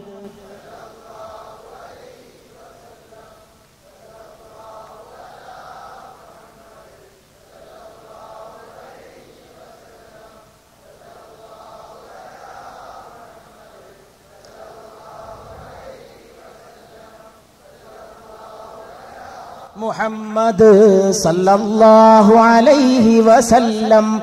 महबूब के महफिल को महबूब सजाते हैं. സ്നേഹഭാജനത്തിന്റെ സദസ്സിനെ അലങ്കരിക്കാൻ സ്നേഹിക്കുന്നവന് മാത്രമേ സാധിക്കൂ. സ്നേഹിക്കാത്തവന് സ്നേഹത്തിന്റെ സിദ്ധാന്തം അറിയില്ല. സ്നേഹം ആത്മാവിന് മാത്രം രുചിക്കുന്ന ഒന്നാണ്. സ്നേഹം നഷ്ടപ്പെട്ടത് ലോകത്തിന്റെ ആപത്ത്. കുടുംബസ്നേഹം നഷ്ടപ്പെട്ടു, വ്യക്തിയുടെ പാരസ്പര്യം നഷ്ടപ്പെട്ടു, സമൂഹങ്ങൾക്കിടയിലെ പാരസ്പര്യം നഷ്ടപ്പെട്ടു. എല്ലാം നഷ്ടപ്പെട്ടത് സ്നേഹത്തിന്റെ മുത്ത് നഷ്ടപ്പെട്ടപ്പോഴാണ്. സ്നേഹങ്ങൾക്കൊരന്ത്യമുണ്ടെങ്കിൽ മെഹബൂബ് കെ മെഹഫിൽ കോ മെഹബൂബ് സജാത്തെ ഹേ. സ്നേഹഭാജനത്തെ അലങ്കരിക്കാൻ സ്നേഹഭാജനത്തിന് മാത്രമേ സാധിക്കൂ. ആതേ ഹേ വഹി ജിൻകോ സർക്കാർ ബുലാത്തെ ഹേ. വിളിക്കുന്നവന് മാത്രമേ ആ സ്നേഹത്തിലേക്ക് വരാൻ സാധിക്കൂ. സ്നേഹം വെറുതെയല്ല. സ്നേഹം ഈ ലോകത്ത് നിസ്സാരമല്ല. സ്നേഹത്തിൽ കവിഞ്ഞൊരു നിധിയില്ല, സ്നേഹത്തിൽ കവിഞ്ഞൊരു ധനമില്ല, സ്നേഹത്തിൽ കവിഞ്ഞൊരു സുഹൃതമില്ല, സ്നേഹത്തിൽ കവിഞ്ഞൊരു പുണ്യമില്ല, സ്നേഹത്തിൽ കവിഞ്ഞൊരു സായുജ്യമില്ല, സ്നേഹത്തിൽ കവിഞ്ഞൊരു കൃതാർത്ഥതയില്ല, സ്നേഹത്തിൽ കവിഞ്ഞൊരു സംതൃപ്തിയില്ല. സ്നേഹത്തിൽ കവിഞ്ഞ ആത്മാവിന് താതാത്മ്യപ്പെടാൻ മറ്റൊരനുഭൂതി വിശേഷ വിശേഷമില്ല. മഹബൂബ് കെ മഹഫിൽ കോ മഹബൂബ് സജാത്തെ ഹേ. സ്നേഹഭാജനത്തിന്റെ സദസ്സിനെ അലങ്കരിക്കുന്നത് സ്നേഹിക്കുന്നവൻ മാത്രമാണ്. സ്വലാത്ത് ചൊല്ലാൻ തോന്നുന്നത് പ്രവാചക പ്രേമത്തിന്റെ ആഴിയിൽ മുങ്ങിക്കുളിച്ചവൻ മാത്രമാണ്. ഓ ലോഗ് ഖുദാ ഷാഹിദ് കിസ്മത് ക സിക്കന്ദർ ഹേ. ആ ആളുകൾ സൗഭാഗ്യത്തിന്റെ അലക്സാണ്ടർമാരാണ്. ആ ആളുകൾ സൗഭാഗ്യത്തിന്റെ അലക്സാണ്ടർ ചക്രവർത്തിമാരാണ്. ഓ ലോഗ് ഖുദാ ഷാഹിദ്, ആ ആളുകൾ ദൈവം തന്നെ സാക്ഷി. കിസ്മത്ത് ക സിക്കന്ദർ ഹേ, അവർ സൗഭാഗ്യത്തിന്റെ അലക്സാണ്ടർ ചക്രവർത്തിമാരാണ്. ആരെന്നറിയുമോ ആ കൂട്ടർ? ജോ സർവർ ആലം കെ മദ്ഹ് കർത്തേ ഹേ. ലോകനായകന്റെ മദ്ഹ് പറയുന്നവരാരോ അവർ സൗഭാഗ്യത്തിന്റെ അലക്സാണ്ടർ ചക്രവർത്തിമാരാണ്. മുഹമ്മദ് മുസ്തഫ സല്ലല്ലാഹു അലൈഹി വആലിഹി വഅസ്ഹാബിഹി വസല്ലം. പരിശുദ്ധ പ്രവാചക തിരുമേനി മുഹമ്മദ് മുസ്തഫ സല്ലല്ലാഹു അലൈഹി വആലിഹി വഅസ്ഹാബിഹി വസല്ലം. ഇതൊരു ഉത്സവമാണ്. ഇത് പ്രഭാഷണത്തിന്റെ പറമ്പല്ല. പ്രഭാഷണം ഇവിടെ സംഭവിക്കുന്ന 1000 വിശേഷങ്ങളിൽ ഒരു ചെറിയ വിശേഷം മാത്രം. ബാക്കി 999 ആര് കണ്ടു? ആ 999-ലെ 990 സലാത്ത് എന്ന രഹസ്യമാരറിഞ്ഞു. അതറിയുന്നവർ മഹത്തുക്കളാണ്. അതറിഞ്ഞവരാണ് ഇതിന്റെ മൂല്യം കണ്ടത്. അവർ മാത്രമാണ് സന്ദേശം ഗ്രഹിച്ചത്. അവർ മാത്രമാണ് യഥാർത്ഥ ായിട്ടുള്ള ലക്ഷ്യത്തിലേക്ക് നടന്നു നീങ്ങിയത്. ഇവിടെ സംഭവിക്കുന്ന വിശേഷങ്ങളിൽ 1000-1 മാത്രമാണ് പ്രസംഗം. അതിലെന്തിരിക്കുന്നു? പിഴക്കുന്ന വാക്കുകളിൽ എന്തിരിക്കുന്നു? മനസ്സിന്റെ കമ്പ്യൂട്ടറിന്റെ ഉൽപാദനത്തിൽ എന്തിരിക്കുന്നു? പക്ഷേ കിഴക്കിന്റെ പടിഞ്ഞാറിന്റെ മഹബൂബ് റബ്ബിൽ മശ്രിഖൈനി വൽ മഗ്രിബൈൻ, കിഴക്കിന്റെ പടിഞ്ഞാറിന്റെ ചക്രവർത്തിയായ തമ്പുരാൻ, ആ തമ്പുരാന്റെ സ്നേഹഭാജനത്തിന്റെ റൗദയിലേക്ക് അയക്കപ്പെടുന്ന സലാത്തിന്റെ ഉപഹാരത്തിൽ പലതും ഇരിക്കുന്നുണ്ട്. जिनका भर दुनिया में कोई जी नहीं वाली, उनको भी मेरे आका सीने से लगाते हैं. ഈ ലോകത്ത് ആരാരുമില്ലാത്തവരാരോ അവരെ എന്റെ യജമാനനെ മുഹമ്മദ് മുസ്തഫ സല്ലല്ലാഹു അലൈഹി വസല്ലം അങ്ങല്ലയോ അവനെ കെട്ടിപ്പിടിച്ചത്, അങ്ങല്ലയോ അവനെ ആശ്ലേഷിച്ചത്, അങ്ങല്ലയോ അവന്റെ ശരീരത്തെ ചുംബനം ചെയ്തത്. ആരുമില്ലാത്തവനുള്ളതാരെങ്കിൽ അതാണ് മുഹമ്മദ് മുസ്തഫ സല്ലല്ലാഹു അലൈഹി വസല്ലം. കൂട്ടുകാരനില്ലാത്തവന്റെ കൂട്ടുകാരൻ മുഹമ്മദ് മുസ്തഫ സല്ലല്ലാഹു അലൈഹി വസല്ലം. ആലംബമില്ലാത്തവന്റെ ആലംബവും മുഹമ്മദ് മുസ്തഫ സല്ലല്ലാഹു അലൈഹി വആലിഹി വസഹബിഹി വസല്ലം. जिनका भर दुनिया में कोई जी नहीं वाली, उनको भी मेरे आका सीने से लगाते हैं. ആരുമില്ലാത്തവനെ നെഞ്ചോട് ചേർത്ത് കെട്ടിപ്പിടിക്കുന്നത് മുഹമ്മദ് മുസ്തഫ सल्लल्लाहु अलैहि वसल्लम. अल्लाह के खजानों के मालिक है नबी सरवर. അല്ലാഹുവിന്റെ ഖജനാവുകളുടെ ഉടമസ്ഥനാണ് നബി ചക്രവർത്തി മുഹമ്മദ് മുസ്തഫ സല്ലല്ലാഹു അലൈഹി വസല്ലം. സലാത്തിന് കട്ടി പോരാന്ന് ഞാൻ വീണ്ടും വീണ്ടും പറയാം. അല്ലാഹു കെ ഖസാനോ കെ മാലിക് ഹെ നബി സർവർ. അല്ലാഹുവിന്റെ ഖജനാവുകളുടെ ഉടമസ്ഥനാണ് നബി ചക്രവർത്തി മുഹമ്മദ് മുസ്തഫ सल्लल्लाहु अलैहि वसल्लम. ये सच है नयाजी हम सरकार के खाते हैं. ആ ചക്രവർത്തിയുടെ പേരിലെ ഈ സത്യത്തിന്റെ വിളി എന്തെന്ന് വെച്ചാൽ അത് ആലംബമില്ലാത്തവന് ആലംബം നൽകുന്ന മഹാത്ഭുതമാണ്. അങ്ങനെ ആലംബമില്ലാത്തവന് ആത്മാവിന്റെ സംസ്കരണത്തിലൂടെ അവനൊരു ആലംബം കണ്ടെത്താൻ കഴിയുമെങ്കിൽ തീർച്ചയായും വിജയത്തിലേക്കുള്ള വഴി കണ്ടെത്താൻ അവന് സാധിക്കും. എന്റെ പ്രിയപ്പെട്ട ഖൈസ്, നിങ്ങൾക്ക് സത്യം പറയാൻ വലിയ പ്രയാസം അനുഭവപ്പെടുന്ന ഒരു കാലം നാളെ വരാൻ പോകുന്നുവെന്ന് റസൂൽ കരീം സല്ലല്ലാഹു അലൈഹി വആലിഹി വഅസ്ഹാബിഹി വസല്ലമ ഒരു ദിവസം വിശേഷിപ്പിച്ചു പറഞ്ഞു. അങ്ങനെ ഖൈസ് അതിന് മറുപടിയായിട്ട് പറഞ്ഞു, അല്ലാഹുവിന്റെ തിരുദൂതരെ, എന്ത് പ്രതിസന്ധി വന്നാലും എന്ത് വിഷമഘട്ടങ്ങൾ വന്നാലും ഞാൻ സത്യത്തിൽ നിന്ന് വ്യതിചലിക്കുകയില്ല. മതം സത്യമാണ്, മതവിശ്വാസം സത്യത്തിലുള്ള ചാഞ്ചല്യമില്ലാത്ത നിൽപ്പാണ്, ബലിഷ്ഠമായ നിൽപ്പാണ്. പ്രതിഷ്ഠാപിതമായ നിലകൊള്ളലാണ്. അനക്കമില്ലാതെ ചാഞ്ചല്യം കൂടാതെ ദൃഢമായി കാരിരുമ്പിന്റെ നെഞ്ചൂക്കോടുകൂടി സത്യത്തെ പരിരംഭണം ചെയ്യുന്നവന്റെ പേരേത്? അവന്റെ പേര് ദൈവദാസൻ, അവന്റെ പേരാണ് അബ്ദ്, അല്ലാഹുവിന്റെ അടിമ. അങ്ങനെ ഞാൻ സത്യത്തിന് വേണ്ടി എന്ത് വില കൊടുത്തും എന്റെ നിലപാടെടുക്കുമെന്ന് മുഹമ്മദ് മുസ്തഫ സല്ലല്ലാഹു അലൈഹി വആലിഹി വഅസ്ഹാബിഹി വസല്ലമ ഉണർത്തി. ഖൈസ് പിന്നെയും കുറെ കാലം ജീവിച്ചു. അങ്ങനെ ഇബ്നു സിയാദിന്റെ കാലമെത്തി, യസീദിന്റെ കാലമെത്തി. ആ യസീദിന്റെ കാലമെത്തിയപ്പോൾ ഒരിക്കൽ ഖൈസിന് ബുദ്ധിമുട്ടായി, സത്യം പറയാൻ ബുദ്ധിമുട്ടുണ്ടായി. എങ്കിലും ഖൈസ് സത്യത്തിന്റെ കൂടെ ഉറച്ചു നിന്നു. ഇബ്നു സിയാദ് ഖൈസിനോട് പറഞ്ഞു, നിങ്ങൾ ഞങ്ങളുടെ നേതൃത്വത്തിനെതിരെ, നിങ്ങൾ യസീദിന്റെ ഭരണാധികാരത്തിനെതിരെ വമ്പിച്ച രീതിയിൽ പ്രചാരണം നടത്തുന്നത് ഞാൻ കേട്ടിട്ടുണ്ടല്ലോ. ഇമാം ഹുസൈന്റെ എതിരാളിയായി നിലകൊണ്ട യസീദിന്റെ കിങ്കരനായ ഇബ്നു സിയാദ് ഖൈസിനോട് ചോദിച്ചു, നിങ്ങൾ ഈ സത്യപ്രബോധനത്തിൽ നിന്ന് പിൻവാങ്ങുമോ? നിങ്ങൾ ഈ സത്യബന്ധാവിൽ നിന്ന് പിന്മാറുമോ? നിങ്ങൾ ഈ സത്യപ്രബോധനത്തിൽ നിന്ന് പിന്മാറുമോ? മഹാനായ ഖൈസ് വിളിച്ചു പറഞ്ഞു, ഞാൻ ഒരിക്കലും തന്നെ സത്യത്തിൽ നിന്ന് പിന്തിരിയുകയില്ല, ഞാൻ നീതിയുടെ മാർഗത്തിൽ നിന്ന് പിന്തിരിയുകയില്ല. നിങ്ങൾ എന്റെ വലത്തെ കയ്യിൽ സൂര്യനെയും എന്റെ ഇടത്തെ കയ്യിൽ ചന്ദ്രനെയും വെച്ച് തന്നാലും സത്യത്തിന്റെ മാർഗത്തിൽ നിന്ന് ഒരിക്കലും ഞാൻ പിന്തിരിയുകയില്ലെന്ന് പ്രഖ്യാപിച്ച സയ്യിദുനാ വ നബിയുനാ റൂഹി ഫിദാ മുഹമ്മദ് മുസ്തഫ സല്ലല്ലാഹു അലൈഹി വസല്ലമയുടെ അനുയായിയാണ് ഞാൻ. അതുകൊണ്ട് ഒരിക്കലും ഞാൻ സത്യമാർഗത്തിൽ നിന്ന് പിന്തിരിയുകയില്ലെന്ന് മഹാനായ ഖൈസ് റളിയല്ലാഹു തആല അൻഹു പ്രഖ്യാപനം ചെയ്തു. ഇബ്നു സിയാദ് ഖൈസിനോട് പറഞ്ഞു, എങ്കിൽ നിന്റെ അന്ത്യത്തെ സ്വീകരിക്കാൻ നീ തയ്യാറായിക്കൊള്ളണം. സത്യപ്രബോധനത്തിൽ നിന്ന് പിൻവാങ്ങാൻ സാധിക്കില്ലെങ്കിൽ, സത്യത്തിന്റെ മാർഗത്തിൽ നിന്ന് പിന്തിരിയാൻ നിനക്കൊരിക്കലും കഴിയില്ലെങ്കിൽ നീ നിന്റെ അന്ത്യത്തെ സ്വീകരിക്കാൻ തയ്യാറായി നിൽക്കണേ എന്ന് മുഹമ്മദ് മുസ്തഫ സല്ലല്ലാഹു അലൈഹി വസല്ലമയുടെ അനുയായിയായ ഖൈസിനോട് ഇബ്നു സിയാദ് വിളിച്ചു പറയേണ്ട താമസം ഖൈസ് റളിയല്ലാഹു അൻഹു രണ്ട് കാലും നീട്ടിയിട്ട് തറയിൽ നീണ്ടു നിവർന്നങ്ങ് കിടന്നു കൊടുത്തു. എന്നെ അവസാനിപ്പിക്കണമെങ്കിൽ നീ അവസാനിപ്പിച്ചു കൊള്ളൂ എന്ന് ഖൈസ് വിളിച്ചു പറയേണ്ട താമസം ഇബ്നു സിയാദ് ഖൈസ് റളിയല്ലാഹു അൻഹുവിന് നേരെ വാളോങ്ങിക്കൊണ്ട് വന്നപ്പോഴുണ്ട്. വാള് പ്രയോഗിക്കേണ്ട കാര്യമുണ്ടായില്ല. ശരീരം ചലനമറ്റിരിക്കുകയാണ്. ആത്മാവ് കുടികെട്ടിപ്പാർത്ത ആത്മാവ് ചിറകടിച്ചു പോയിരിക്കുകയാണ്.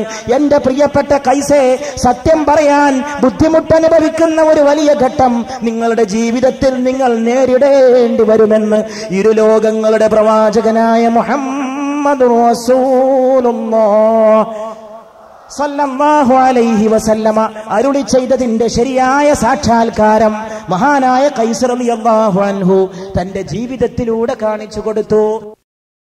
അതുകൊണ്ട് ബുർദ ഷരീഫിലൂടെ റൗള ഷരീഫിലേക്ക് ആത്മാവിലൂടെ സഞ്ചരിച്ച് യാത്ര ചെയ്യുന്ന നമ്മൾ ഇവിടെ വെച്ച് പരിശുദ്ധമായ പ്രവാചകന്റെ മദ്ഹിന്റെ പ്രാധാന്യം സല്ലല്ലാഹു അലൈഹി വസല്ലം വീണ്ടും ഓർത്തു പോവുകയാണ്.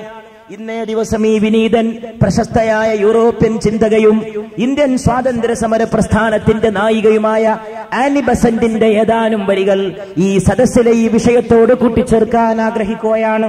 ഇന്നലെ നെപ്പോളിയൻ ബോണപ്പാർട്ടിന്റെ ലേഖനത്തിന്റെ വരികൾ എടുത്തുദ്ധരിച്ച പോലെ യൂറോപ്പിന്റെ രാഷ്ട്രീയ നഭോമണ്ഡലത്തെ പിടിച്ചു കുലുക്കിയ നെപ്പോളിയൻ ബോണപ്പാർട്ടിന്റെ വാക്കുകൾ ഇന്നലെ നമ്മൾ എടുത്തുദ്ധരിച്ചുവെങ്കിൽ ചിന്താമണ്ഡലത്തെ, പൗരസ്ത്യ ചിന്താമണ്ഡലത്തെ ആകർഷിച്ച പാശ്ചാത്യ ധിഷണയുടെ ഉടമയായ Annie Besant, Mrs Annie Besant, ആ മിസിസ് ആനി ബസന്റ് പരിശുദ്ധ പ്രവാചക തിരുമേനി മുഹമ്മദ് മുസ്തഫ സല്ലല്ലാഹു അലൈഹി വസല്ലമയെ കുറിച്ച് എഴുതിയ ഒരു ലേഖനത്തിലെ ഏതാനും വരികൾ, ഏതാനും ആശയങ്ങൾ ഈ മഹത്തായ സമ്മേളനത്തിൽ ബുർദയിലേക്ക് പ്രവേശിക്കുമ്പോൾ ഉദ്ധരിക്കാൻ ആഗ്രഹിക്കുകയാണ്.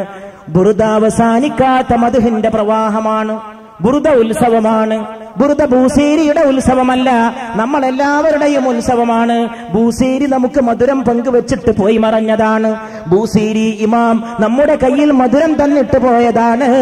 അമിൻ തദക്കുറി ജീറാനിൻ ബിദി സലമി മാസജ്തദം അൻജറാമിൻ ബുഖലത്തിൻ ബിദമി മൗലായ സല്ലി വസല്ലിം ദായിമൻ അബദാ ഹബീബിക ഖൈർ كلهم يا ربي بالمصطفى بلغ مقاصدنا واغفر لنا ما مضى يا واسع الكرم مولاي صل لم دائما أبدا على حبيبك خير الخلق كلهم. മിസ്സിസ് ആനി ബസന്റ് പറയുകയാണ്, പ്രവാചകന്മാർക്കിടയിൽ ഏതെങ്കിലും ഒരു പ്രവാചകന്റെ ചരിത്രം പൂർണ്ണമായി ചരിത്ര രചനയുടെ വെളിച്ചത്തിലൂടെ കാണാൻ കഴിയുമെങ്കിൽ അത് മുഹമ്മദ് മുസ്തഫ സല്ലല്ലാഹു അലൈഹി വആലിഹി വഅസ്ഹാബിഹി വസല്ലമയുടെ ജീവിതമാണ്. ആനി ബസന്റ് എഴുതി വെക്കുകയാണ്, പ്രവാചക തിരുമേനി സല്ലല്ലാഹു അലൈഹി വസല്ലം അവിടുത്തെ നാട്ടിൽ അനുഭവിച്ച വിഷമങ്ങളെ, പ്രയാസങ്ങളെ, പ്രതിസന്ധികളെ, പ്രതിബന്ധങ്ങളെ എടുത്തുദ്ധരിച്ചുകൊണ്ട് ആനി ബസന്റ് പറയുകയാണ്, നബി തിരുമേനിയുടെ ജീവിതത്തിന്റെ ഏറ്റവും വലിയ പ്രകീർത്തകന്മാർ അവിടുത്തെ പത്നി, അവിടുത്തെ കുടുംബങ്ങൾ, അവിടുത്തെ അടുത്തവരാണ്. മഹാനായ ഒരു വ്യക്തിയുടെ ഏറ്റവും വലിയ ലക്ഷണം ആ മഹാന്റെ അടുത്തവരിൽ കാണുന്ന മഹത്വത്തിന്റെ ലക്ഷണങ്ങളാണ്. അതുകൊണ്ട് Mrs Annie Besant കൂട്ടിച്ചേർക്കുകയാണ്, Muhammad Mustafa സല്ലല്ലാഹു അലൈഹി വസല്ലമയുടെ ധർമ്മപത്നിമാരിലും അവിടുത്തെ കുടുംബത്തിലും കാണപ്പെട്ട സുഹൃതങ്ങൾ ലോക ചരിത്രത്തിലെ അന്വേഷകന്മാർക്കൊരു ഗുണപാഠമാണ്. പിന്നെ ആനി ബസന്റ് ചേർക്കുകയാണ്, ആ ജീവിത ലാളിത്യത്തിന്റെ മുമ്പിൽ എന്റെ ഹൃദയം കോരിത്തരിച്ചു പോവുകയാണെന്ന്.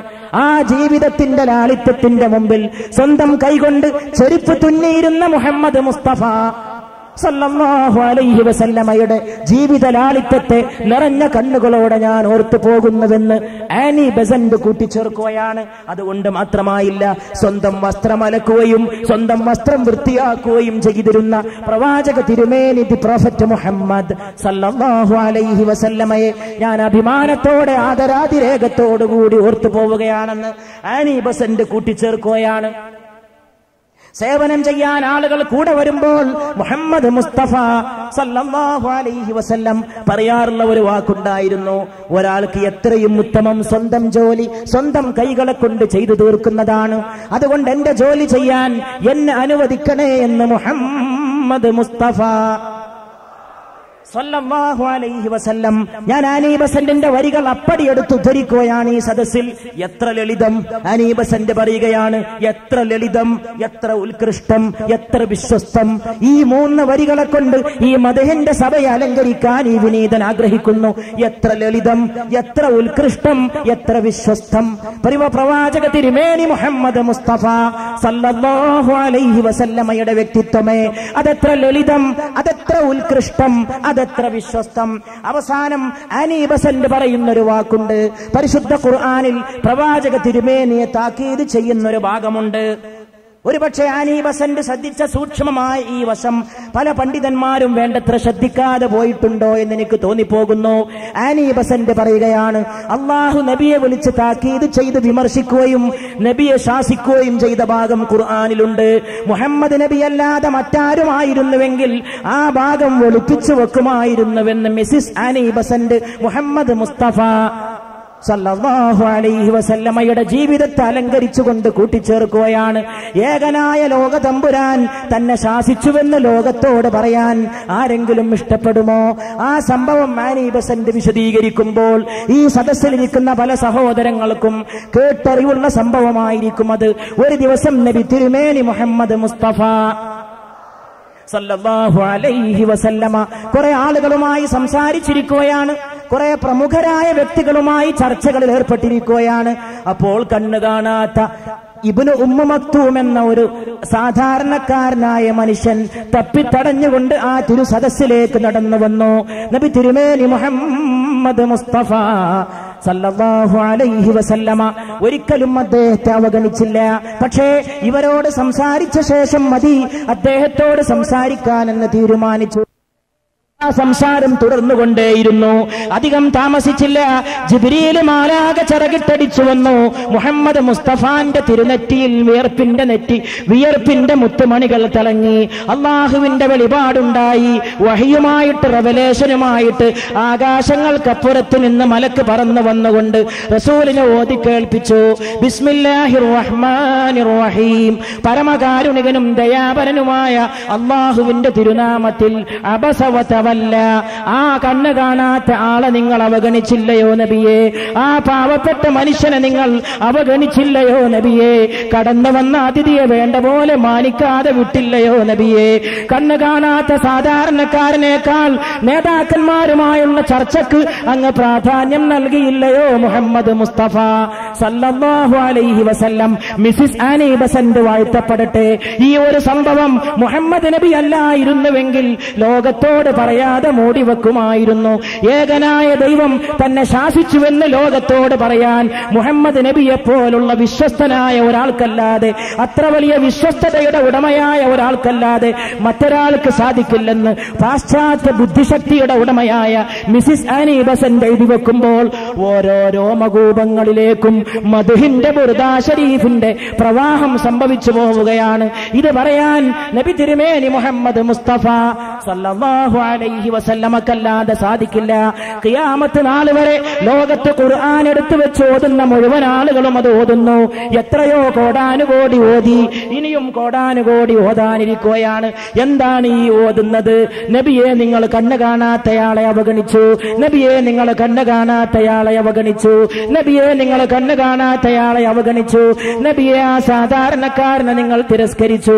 അബസവതവല്ല, അബസവതവല്ല, അബസവതവല്ല, അബസവതവല്ല, അബസവതവല്ല. അമേരിക്കയിലും അബസവതവല്ല, ചൈനയിലും അബസവതവല്ല, 15-ാം നൂറ്റാണ്ടിലും അബസവതവല്ല, 21-ാം നൂറ്റാണ്ടിലും അബസവതവല്ല, കാലങ്ങൾക്ക് ശേഷവും അബസവതവല്ല. റൗളാ ഷരീഫിൽ പുഞ്ചിരി തൂകുമ്പോഴും അനുയായികളുടെ ചുണ്ടിലൂടെ അബസവതവല്ല. കണ്ണ് കാണാത്തവനെ അവഗണിച്ചില്ലയോ നബിയെ? കണ്ണ് കാണാത്തവനെ തിരസ്കരിച്ചില്ലയോ നബിയെ? ആ തിരസ്കാരത്തിന് താൻ വിധേയനായ കാര്യം ലോകത്തോട് വിളിച്ചു പറയുമ്പോ എന്തോ ഒരു വിശ്വസ്തത, എന്തോ ഒരു ഉത്കൃഷ്ടത, എന്തോ ഒരു മഹത്വം, എന്തോ ഒരു ലാളിത്യമെന്ന് ആനി ബസന്റ് എഴുതിപ്പോയെങ്കിൽ അതിലെന്തത്ഭുതമാണ്. ആ പ്രവാചക തിരുമേനി മുഹമ്മദ് മുസ്തഫ സല്ലല്ലാഹു അലൈഹി വസല്ലം മറ്റാരെങ്കിലും ആയിരുന്നുവെങ്കിൽ ഈ താക്കീത് പ്രസിദ്ധപ്പെടുത്താതെ ഒളിപ്പിച്ചു വെക്കുമായിരുന്നുവെന്ന് എഴുതിയ ആനി ബസന്റ് പ്രവാചക തിരുമേനിയുടെ മഹത്വമാർന്ന ജീവിതത്തിന്റെ സൂക്ഷ്മ തലങ്ങളിൽ ഒരു തലത്തെയാണ് സ്പർശിച്ചിരിക്കുന്നത്. അതിസൂക്ഷ്മമായ ഒരു വശത്തെയാണ് തന്റെ പേന കൊണ്ട് തൊട്ടുപോയിരിക്കുന്നത്. ആ സ്പർശനത്തിനൊരു സുഖമുണ്ട്, ആ തൊട്ടുപോയ നിമിഷത്തിന് പോലും മഹാത്മ്യമുണ്ട്. ആനി ബസന്റ് കൂട്ടിച്ചേർക്കുകയാണ്, പിൽക്കാലത്ത് ഇബ്നു ഉമ്മു മക്തൂമിനെ കാണുമ്പോൾ, ഈ കണ്ണ് കാണാത്ത മനുഷ്യനെ പിൽക്കാലത്ത് എപ്പോഴെങ്കിലും കാണുമ്പോൾ ലോകനായകനായ മുഹമ്മദ് മുസ്തഫ സല്ലല്ലാഹു അലൈഹി വസല്ലമ എഴുന്നേറ്റ് ചെന്നുകൊണ്ട് സ്വീകരിച്ച് കെട്ടിപ്പിടിച്ച് വരവേൽപ്പ് നൽകി കൂട്ടിക്കൊണ്ടുവരുമായിരുന്നു. എന്നിട്ട് പറയുമായിരുന്നു, ഏ പ്രിയപ്പെട്ട ഇബ്നു ഉമ്മു മക്തൂമേ, അല്ലാഹു എന്നെ ശാസിക്കാൻ നിങ്ങളാണ് കാരണക്കാരനായത്. പ്രിയപ്പെട്ട അന്ധനായ സഹോദര, നിങ്ങൾ കാരണമായിട്ടാണ് അല്ലാഹു എന്നെ ശാസിച്ചത്. നിങ്ങൾ കാരണമായിട്ട് അല്ലാഹു എനിക്ക് വലിയ ഭാഗ്യം ചെയ്തു. നിങ്ങൾ കാരണമായിട്ട് അല്ലാഹു എന്നെ ബഹുമാനിച്ചു. നിങ്ങൾ കാരണമായിട്ട് സൂര്യചന്ദ്രന്മാരുടെ തമ്പുരാൻ എന്നെ വിളിച്ചു ശാസിച്ചുകൊണ്ട് പറഞ്ഞു, മുഹമ്മദ്, നീ കണ്ണ് കാണാത്തവനെ അവഗണിച്ചില്ലയോ? ആ ശാസന ഏറ്റുവാങ്ങാൻ എനിക്ക് സൗഭാഗ്യം തന്ന ഉമ്മു മക്തൂമേ എന്ന് പറഞ്ഞുകൊണ്ട് കണ്ണ് കാണാത്ത ഈ സഹാബിയെ പിന്നെ എവിടെ വെച്ചെങ്കിലും കണ്ടുമുട്ടുമ്പോൾ സയ്യിദുനാ വ നബിയുനാ മുഹമ്മദുർ റസൂലുള്ളാഹ് സല്ലല്ലാഹു അലൈഹി വ ആലിഹി വ സ്വഹാബിഹി വസല്ലമ ആ സഹോദരന്റെ കൈപിടിച്ചുകൊണ്ട് മുത്തം വെക്കുമായിരുന്നുവെന്ന് ആനി ബസന്റ് കൂട്ടിച്ചേർത്തത് ഞാനിവിടെ ഉദ്ധരിക്കുന്നത് ബൂസീരിയുടെ ദൗത്യത്തെ ശക്തിപ്പെടുത്താനാണ്. ബൂസീരി വെളിച്ചമാണ്, ബൂസീരി രണനായകനാണ്. വെറും യുദ്ധത്തിന്റെ നായകനല്ല, മനസ്സിന്റെ യുദ്ധത്തിന്റെ നായകനാണ്. ഇന്ന് ആളുകൾക്ക് യുദ്ധത്തെക്കുറിച്ചുള്ള ചിന്ത, ഇന്ന് ആളുകൾക്ക് എവിടെയും ഏറ്റുമുട്ടലിനെ കുറിച്ചുള്ള ചിന്ത, ഇന്ന് ചോര ഒഴിക്കാനുള്ള വാശി, ഇന്ന് മിസൈൽ തൊടുക്കാനുള്ള കൊതി, ഇന്ന് ആളുകളെ കൊന്നൊടുക്കിയിട്ട് പാവങ്ങളായ വീട്ടമ്മമാരുടെ വീട്ടുകളുടെ നെറുകയിൽ കൊണ്ടുപോയിട്ട് ബോംബ് വീഴ്ത്തുന്ന അധികാരികളുടെ ഏകഛത്രാധിപതികളുടെ കാലം, ജനാധിപത്യ നാടകത്തിലെ ഏകാധിപതികളുടെ കാലം, ജനാധിപത്യ നാടകത്തിലെ ഏകാധിപതികളുടെ കാലം. ആ ജനാധിപത്യ നാടകത്തിലെ ഏകാധിപതികൾ മൂന്നാം ലോക രാജ്യ രാജ്യങ്ങളിലെ പാവങ്ങളുടെ വീടുകളുടെ നെറുകയിൽ കൊണ്ടുപോയിട്ട് അന്നത്തിന്റെ പൊതിയല്ല വീഴ്ത്തുന്നത്, പട്ടിണി മാറ്റാനുള്ള ചോറ് പൊതിയല്ല കൊടുക്കുന്നത്, ബോംബാണ് വീഴ്ത്തുന്നത്. അങ്ങനെയുള്ള ഒരു കാലത്ത് നിന്നുകൊണ്ട് നാം ഓർക്കേണ്ട സംഭവം, ആത്മാവിലേക്ക് വീണ്ടും ഈ എളിയവൻ തിരിച്ചു പോകുന്നു.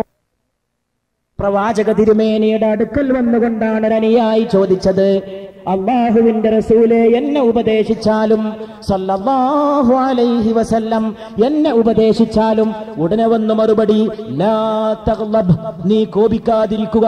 അതാണ് എനിക്ക് നൽകാനുള്ള ഏറ്റവും വലിയ ഉപദേശം. രണ്ടാമതും ഈ അനുയായി ചോദിച്ചു, ആവർത്തിച്ച് കേണ് പറഞ്ഞു, ഒരിക്കൽ കൂടി എന്നെ അഡ്വൈസ് ചെയ്താലും, ഒരിക്കൽ കൂടി എനിക്ക് ജീവിതം നന്നാക്കാനുള്ള ഉപദേശം നൽകിയാലും രണ്ടാമതും വന്നു മറുപടി, ലാ തഗ്ലബ്, നീ കോപിക്കാതിരിക്കുക. മൂന്നാമതും ഈ അനുയായി ചോദിച്ചു, ഇനിയും എന്നെ ഉപദേശിച്ചാലും, എന്നെ ധന്യനാക്കിയാലും, എനിക്ക് വഴി കാണിച്ചാലും, ലോകനായകരെ മുഹമ്മദേ സല്ലല്ലാഹു അലൈഹി വആലിഹി വഅസ്ഹാബിഹി വസല്ലം മൂന്നാമതും വന്നു മറുപടി, ലാ തഗ്ലബ്, നീ കോപിക്കാതിരിക്കുക. 20-ാം നൂറ്റാണ്ടിലെ മതം കാണുമ്പോ, 20-ാം നൂറ്റാണ്ടിലെ മതപ്രവർത്തനം കാണുമ്പോ 1400 കൊല്ലം മുമ്പ് മുഴങ്ങിയ ആ മുത്തുകളുടെ പ്രതിധ്വനി ഇന്നും നമ്മുടെ കാതുകളിൽ എന്തെന്നില്ലാത്ത തേന്മഴ പോലെ പെയ്യുന്നു. മതത്തിന് വേണ്ടി രംഗത്ത് വരുന്നവന് കോപം, മതം പ്രവർത്തിക്കുന്നവന് രോഷം, ഒരു മതക്കാരന് മറ്റൊരു മതക്കാരനോട് രോഷം, മതം പ്രസംഗിക്കാൻ സ്റ്റേജിൽ കയറുന്ന പുരോഹിതന് രോഷം, സ്വന്തം ഒരു മതത്തിൽപ്പെട്ടവന് മറ്റൊരു മതത്തിൽപ്പെട്ടവനോട് മാത്രമല്ല രോഷം, സ്വന്തം മതത്തിൽപ്പെട്ട അഭിപ്രായ വ്യത്യാസമുള്ള മറ്റൊരു ചിന്താസരണിയിലെ അനുയായിയോടും രോഷം, എന്റെ വഴി സ്വീകരിക്കാത്തതിന്റെ പേരിൽ രോഷം, എന്റെ അഭിപ്രായം സ്വീകരിക്കാത്തതിന്റെ പേരിൽ കോപം, സ്റ്റേജുകളിൽ കോപം, പേജുകളിൽ കോപം, രോഷം ഇടിമിന്നലായിട്ട് ജ്വലിച്ചു നിൽക്കുകയാണ്. അവിടെയാണ് മതം എന്തെന്ന് ചോദിച്ചു വന്ന അനുയായിക്ക് 3 വട്ടം ആവർത്തിച്ച മറുപടി, ലാ തഗ്ലബ്, കോപിക്കരുത്, ലാ തഗ്ലബ്, കോപിക്കരുത്. മൂന്നാമതും ലാ തഗ്ലബ് സല്ലല്ലാഹു അലൈഹി വസല്ലം.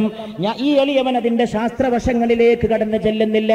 ഏറ്റവും പുതിയ ലേറ്റസ്റ്റ് ശാസ്ത്രീയ പഠന പ്രകാരം മനുഷ്യന് കോപം വരുമ്പോൾ അവന്റെ ബ്ലഡ് പ്രഷർ വർദ്ധിക്കുന്നു, അവന്റെ ശരീരത്തിലെ ഞരമ്പുകളെ അത് ചൂടാക്കുന്നു, അവന്റെ ശരീരത്തിൽ അത് അത്ഭുതകരമായ പ്രസരണം സൃഷ്ടിക്കുന്നു, അത് അവന്റെ ബ്രെയിനിന്റെ ഞരമ്പുകളിലേക്ക് പടർന്നു കയറുന്നു. അതുകൊണ്ട് തണുത്ത വെള്ളം കൊണ്ട് അംഗസ്നാനം ചെയ്യുന്നവന്റെ ശരീരവും അവന്റെ ബ്ലഡ് പ്രഷറും ലോ ലെവലിലേക്ക് താഴുമെന്ന് മോഡേൺ സയൻസ് സിദ്ധാന്തിക്കുമ്പോൾ 1400 ആണ്ട് മുമ്പൊരിക്കൽ ഈത്തപ്പന പൂത്ത നാട്ടിൽ വെച്ച് മുഹമ്മദ് റസൂലുള്ളാഹി സല്ലല്ലാഹു അലൈഹി വസല്ലം ആത്മാവിന്റെ ശുദ്ധീകരണ പ്രക്രിയയിൽ ഏറ്റവും വിലപ്പെട്ട ദൗത്യം സ്വന്തം മനസ്സിന്റെ കോപത്തെ ജയിച്ചടക്കലാണെന്ന് മുഹമ്മദ് റസൂലുള്ളാഹി സല്ലല്ലാഹു അലൈഹി വസല്ലമ പറഞ്ഞു. അതുകൊണ്ട് കോപത്തെ നിയന്ത്രിക്കണം, നീ കരുണയെ സ്നേഹിക്കണം, നീ ഓമന മക്കളെ സ്നേഹിക്കണം. പാവപ്പെട്ട ഒരു കുഞ്ഞിനെ എടുത്തിട്ട് അതിന്റെ നെറ്റത്ത് ഉമ്മ വെക്കുന്ന റസൂലിനെ കണ്ടപ്പോൾ അറബിയായ ബദവിയായ ഒരാൾ വന്നുകൊണ്ട് പറഞ്ഞു, അള്ളാഹുവിന്റെ തിരുമേനിയെ, തിരുദൂതരെ, നിങ്ങൾ എങ്ങനെ കുട്ടികളെ ഉമ്മ വെക്കാറുണ്ടോ? നിങ്ങൾ കുട്ടികളെ മുത്തം വെച്ചോ ഉണർത്താറുണ്ടോ? എന്റെ വീട്ടിൽ എനിക്ക് 4 മക്കളുണ്ട്, ഞാനൊരാളെയും ഇന്നോളം മുത്തം വെച്ചിട്ടില്ല. നമ്മുടെ ഇടയിലുമുണ്ടല്ലോ അത്തരം ആളുകൾ, പൂക്കളെയും കുഞ്ഞുങ്ങളെയും ഇഷ്ടപ്പെടാൻ കഴിയാത്തവർ. അതിൽപ്പെട്ട ഒരാൾ അന്നും ജീവിച്ചിരിപ്പുണ്ടായിരുന്നുവെന്നർത്ഥം. അങ്ങനെയുള്ള ഒരാൾ പോയിക്കൊണ്ട് ചോദിച്ചു പറഞ്ഞു, അങ്ങ് അല്ലാഹുവിന്റെ റസൂലേ, ഓമന മക്കളെ മുത്തം വെക്കാറുണ്ടോ? അതിന് വന്ന മറുപടി രസകരമായിരുന്നു. അല്ലാഹു നിങ്ങളുടെ ഹൃദയത്തിൽ നിന്ന് കാരുണ്യത്തെ എടുത്തു നീക്കിയെങ്കിൽ അതിന് ഞാൻ എന്ത് പഴിച്ചുവെന്ന് മുഹമ്മദ് മുസ്തഫ സല്ലല്ലാഹു അലൈഹി വആലിഹി വഅസ്ഹാബിഹി വസല്ലം. കാരുണ്യമാണ് വേണ്ടത്. കാരുണ്യം പുഞ്ചിരിയായിട്ട് പരിലസിക്കണം, കാരുണ്യം തേന്മഴയായിട്ട് പെയ്യണം, കാരുണ്യം സ്നേഹമായിട്ട് പരക്കണം, കാരുണ്യം വെളിച്ചമായി വീടുകളെ അലങ്കരിക്കണം, കാരുണ്യം രാഷ്ട്രഗാത്രത്തെ ശക്തിപ്പെടുത്തണം, കാരുണ്യം സമൂഹത്തിന്റെ അസ്തിത്വത്തെ ഭദ്രമാക്കണം, കാരുണ്യം ഉറവയാകണം, കാരുണ്യം തേനുറവയാകണം, കാരുണ്യം മതജാതി ഭേദങ്ങൾക്കതീതമായ നീരൊഴുക്കായി, സർവതല സ്പർശിയായ നീരൊഴുക്കായി നൂറ്റാണ്ടുകളെ തഴുകി തലോടി കടന്നു പോകണം. ആ കാരുണ്യത്തിന്റെ ഉടമസ്ഥനായതുകൊണ്ടാണ് റഹ്മത്തുൽ ലിൽ ആലമീന മുഹമ്മദ് മുസ്തഫ സല്ലല്ലാഹു അലൈഹി വസല്ലമക്ക് ആ പേര് സിദ്ധിച്ചത് ലോകത്തിന്റെ അനുഗ്രഹം. ആനി ബസന്റിനെ തുടരാൻ നമ്മൾ അനുവദിക്കുമെങ്കിൽ ആനി ബസന്റ് ഇനിയും പറയും. കൂട്ടത്തിൽ ആനി ബസന്റ് പറയുകയാണ്, ഒരിക്കൽ പ്രവാചക തിരുമേനി യുദ്ധമതൽ ഓഹരി വെക്കുന്ന സമയത്ത് ആളുകൾ പലതും കിട്ടാൻ വേണ്ടി വാശി പിടിച്ചു. ചിലർ എനിക്കും കിട്ടിയെങ്കിലെന്ന് ചിലർ ആഗ്രഹിച്ചു. അതിൽപ്പെട്ട ഒരാൾ വാശി പിടിച്ചപ്പോൾ അവിടുന്ന് പറയുകയാണ്, മൂസാ നബിയെ അല്ലാഹു കാത്തുരക്ഷിക്കട്ടെ, എന്തൊക്കെ ബുദ്ധിമുട്ടുകളാണ് അനുയായികളിൽ നിന്ന് മോശെ പ്രവാചകൻ ഏറ്റെടുക്കേണ്ടി വന്നതെന്ന് മുഹമ്മദുർ റസൂലുള്ളാഹ് സല്ലല്ലാഹു അലൈഹി വആലിഹി വഅസ്ഹാബിഹി വസല്ലം. അങ്ങനെ ഓഹരി കിട്ടാൻ വേണ്ടി ആഗ്രഹിച്ചു കൊണ്ടിരിക്കുന്നവരോട് തിരുമേനി സല്ലല്ലാഹു അലൈഹി വസല്ലമ ചോദിച്ചൊരു ചോദ്യം ആനി ബസന്റ് എടുത്തുദ്ധരിക്കുകയാണ്. ഇതുപോലൊരു സദസ്സിൽ എന്തുകൊണ്ടായിരിക്കാം ആനി ബസന്റ് കാലങ്ങൾക്ക് ശേഷം അനുസ്മരിക്കപ്പെട്ടത്? അതിന്റെ കാരണം ഞാൻ പറയാം. മഹത്വത്തെ കണ്ടറിഞ്ഞവരും മഹത്വമുള്ളവരാണ്. മഹത്വത്തെ പുകഴ്ത്താനും വേണം ഒരു മഹത്വം, മഹത്വത്തെ പ്രകീർത്തിക്കാനും വേണം ഒരു സുഹൃതം, സൂര്യനെ കണ്ടറിയാനും വേണം ഒരു മാഹാത്മ്യം, ചന്ദ്രന്റെ വെളിച്ചം ഏറ്റെടുക്കാനും വേണം ഒരു സൗഭാഗ്യം. ആനി ബസന്റ് ഭാഗ്യം ചെയ്തു. ആനി ബസന്റിന് ആ ഭാഗ്യമുണ്ടായതുകൊണ്ട് ആനി ബസന്റ് കൂട്ടിച്ചേർക്കുകയാണ്. യുദ്ധത്തിന്റെ മുതല് കിട്ടാൻ കൊതിച്ചിരിക്കുന്ന അനുയായികളോട് പ്രവാചകൻ പറയുകയാണ്, ഞാൻ കൂടെയുണ്ട് എന്നത് പോരെ എന്റെ സഹാബത്തെ നിങ്ങൾക്ക്? എന്തിനീ ഓഹരി, എന്തിനീ ധനം, എന്തിനീ കുതിരകൾ, എന്തിനീ ഒട്ടകങ്ങൾ, എന്തിനീ ഈത്തപ്പഴത്തിന്റെ ചാക്കുകൾ, എന്തിനീ ധനമോഹം? ഞാൻ പോരെ, മുഹമ്മദ് പോരെ നിങ്ങൾക്കെന്ന് ചോദിച്ചപ്പോൾ അനുയായികൾ ഒന്നടങ്കം കണ്ണുനീർ വാർത്തുകൊണ്ട് പറഞ്ഞു, യാ റസൂലല്ലാഹ്, അങ്ങ് മതി ധാരാളം, അങ്ങയിൽ കവിഞ്ഞ് ഞങ്ങളൊന്നും ആഗ്രഹിച്ചിട്ടില്ല, അങ്ങയിൽ കവിഞ്ഞൊരു നിധിയില്ല റസൂലേ, അങ്ങയിൽ കവിഞ്ഞൊരു പുണ്യമില്ല റസൂലേ. ആനി ബസന്റ് എടുത്തുദ്ധരിക്കുമെങ്കിൽ മദീനയിലേക്കുള്ള പാതയിലെ ഓരോ സഹോദരനും കൽബിൽ നിയ്യത്ത് വെക്കട്ടെ, മുഹമ്മദ് മതി, മുഹമ്മദ് മതി, മുഹമ്മദ് മതി, മുഹമ്മദുൻ മുഹമ്മദുൻ മുഹമ്മദു സല്ലല്ലാഹു അലാ മുഹമ്മദ് സല്ലല്ലാഹു അലൈഹി വസല്ലം. അല്ലാഹു അലാ മുഹമ്മദ് സല്ലല്ലാഹു അലൈഹി വസല്ലം. ഈ സംഭവം എടുത്ത് ഉദ്ധരിച്ചുകൊണ്ട് ആനി ബസന്റ് കൂട്ടിച്ചേർക്കുകയാണ്, മുഹമ്മദ് ദൈവദൂതനാകാതിരിക്കുക എന്നത് അസാധ്യമാണ്, അത് ഇമ്പോസിബിൾ ആണ്. ഇങ്ങനെയുള്ള ഒരാള് അല്ലാഹുവിന്റെ റസൂല് തന്നെയാകണം, ദൈവത്തിന്റെ തിരുദൂതർ തന്നെയാകണം. അല്ലാത്തൊരാൾക്ക് ഇങ്ങനെ പെരുമാറാനേ സാധിക്കില്ലെന്ന് ആനി ബസന്റ് കൂട്ടിച്ചേർക്കുമ്പോൾ സല്ലല്ലാഹു അലാ മുഹമ്മദ് സല്ലല്ലാഹു അലാ മുഹമ്മദ് 10 വട്ടം അലൈഹി വസല്ലം.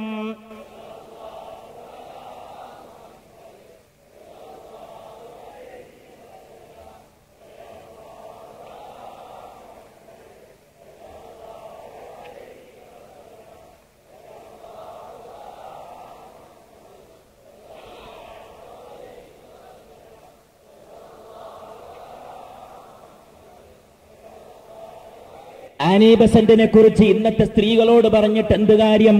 നടിയുടെ അങ്കലാവണ്യത്തെ കുറിച്ച് പറഞ്ഞാലേ അവർക്ക് മനസ്സിലാകൂ. ആനി ബസന്റിന്റെ വരികളെ കുറിച്ച് അവർക്ക് എന്തറിയാൻ? അവർ നിർഭാഗ്യത്തിൽ അകപ്പെട്ടു പോയവരാണ്. ഇങ്ങനെ ഒരാൾക്ക് ദൈവദൂതനാകാതിരിക്കുക എന്നത് അസാധ്യമാണെന്ന് കൂട്ടിച്ചേർക്കുക വഴി മദ്ഹുൻ നബിയിലേക്ക് ഒരു തൂവൽ കൂട്ടിച്ചേർത്തിരിക്കുന്ന മിസിസ് ആനി ബസന്റ് പരിശുദ്ധ പ്രവാചക തിരുമേനിയുടെ അപദാനങ്ങളിലേക്ക് ഒരു തൂവൽ കൂട്ടിച്ചേർക്കുകയാണ് Mrs Annie Besant. Muhammad Mustafa സല്ലല്ലാഹു അലൈഹി വസല്ലം കൂടെയുള്ളവരോട് കാണിച്ച അനുരാഗത്തെ ഓർത്തുകൊണ്ട്, അവിടുന്ന് അവരങ്ങോട്ട് കാണിച്ച അനുരാഗത്തെ ഓർത്തുകൊണ്ട് ആനി ബസന്റ് പിന്നെയും ആശയങ്ങളെ കൂട്ടിച്ചേർക്കുകയാണ്. നമുക്ക് പരിശുദ്ധ പ്രവാചകനെ സ്വലാത്ത് ചൊല്ലാൻ അത് അവസരമാകുകയാണ്. കഅബേ കെ ബദറുദ്ദുജാ തും പെ കർ ദറൂം ദുറൂദ്, കഅബേ കെ ബദറുദ്ദുജാ തും പെ കർ ദറൂം ദുറൂദ്. കഅബയുടെ പൂർണ്ണ സൂര്യനെ അങ്ങേക്ക് ഞങ്ങളുടെ സ്വലാത്ത്, तैबा के शम्सुल्लुहा तुम पे कर दरों दुरूद മദീന നഗരിയുടെ സൂര്യനെ അങ്ങേക്ക് മേൽ ഞങ്ങളുടെ സലാത്ത് ജാനോ ദിൽ അസ്ഫിയ തും പെ കർ ദറൂം ദുറൂദ് ജീവന്റെ ശുദ്ധിയെ ഹൃദയത്തിന്റെ ശുദ്ധിയെ അങ്ങേക്ക് മേൽ ഞങ്ങളുടെ സലാത്ത് ആബവുൽ അംബിയ തും പെ കർ ദറൂം ദുറൂദ് പ്രവാചകന്മാരുടെ ജലപാനമേ പ്രവാചകന്മാരുടെ തിരുമലരെ മുഹമ്മദേ സല്ലല്ലാഹു അലൈഹി വസല്ലം അങ്ങേക്ക് ഞങ്ങളുടെ സ്വലാത്ത് അസ് തുംസെ ജഹാൻ की हयात तुमसे जहां की थबात तुमसे जहां की हयात तुमसे जहां की थबात असल से है जिल बंदा तुम पे कर दरों दुरूद നബിയേ ഹൃദയങ്ങളുടെ നാഥനായ നബിയേ അങ്ങേക്ക് ഞങ്ങളുടെ സ്വലാത്ത് അങ്ങയെ കൊണ്ടാണ് ഈ ലോകത്തിന്റെ ജീവിതം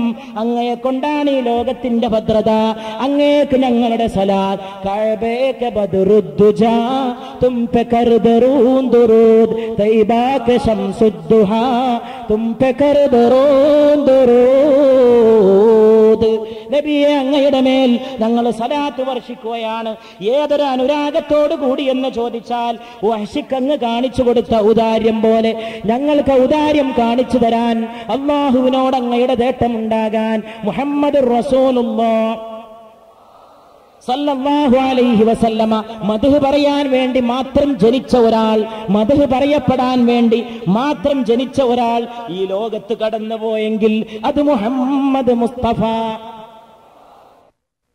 സല്ലല്ലാഹു അലൈഹി വസല്ലം നബി തിരുമേനി സല്ലല്ലാഹു അലൈഹി വസല്ലമയുടെ പുണ്യജീവിത കാലത്ത് തന്നെ അവിടുത്തെ ആക്ഷേപിച്ചുകൊണ്ട് കവിത എഴുതിയവരുണ്ടായിരുന്നു, അവിടുത്തെ പരിഹസിച്ചവരുണ്ടായിരുന്നു, അവിടുത്തെ എതിർത്തവരുണ്ടായിരുന്നു, അവിടുത്തെ ചീത്ത വിളിച്ചവരുണ്ടായിരുന്നു. ഒരു സമയത്ത് അവിടുന്ന് പറഞ്ഞു, അവരെന്നെ എന്ത് വിളിച്ചിട്ടെന്താണ്, ഞാൻ ഒരിക്കലും മുദമ്മമല്ല, ഞാൻ മുഹമ്മദാണ്, മുഹമ്മദാണ്, മുഹമ്മദാണ്. എന്നെ ആക്ഷേപിക്കുന്നവൻ ആക്ഷേപിച്ചു കൊള്ളട്ടെ, ഞാൻ സ്തുത്യർഹൻ, സ്തുത്യർഹൻ, പ്രകീർത്തിക്കപ്പെടേണ്ട അങ്ങനെ പ്രകീർത്തിക്കപ്പെടേണ്ട ഒരു നാമധേയം അബ്ദുൽ മുത്തലിബിന്റെ മകനായ അബ്ദുള്ളയുടെ ഓമനപുത്രൻ അല്ലാഹു നൽകിയെങ്കിൽ അല്ലാഹു അന്നേ തീരുമാനിച്ചിട്ടുണ്ട്. ആരും ഇതിൽ അത്ഭുതപ്പെടേണ്ട കാര്യമില്ല. ആളുകൾ ഒരുമിച്ച് കൂടണം. കോഴിക്കോട് കടപ്പുറത്തായാലും അറേബ്യ മരുഭൂമിയിലായാലും ന്യൂയോർക്ക് പട്ടണത്തിലായാലും മുഹമ്മദ് എന്ന് പേരിട്ട് പോയത് കൊണ്ട് പ്രകീർത്തനം ഫർദായി, പ്രകീർത്തനം വാജിബായി. ആ പേരിന്റെ അർത്ഥം തന്നെ ഹംദ് ചെയ്യപ്പെടുന്നവനെന്നാണ്.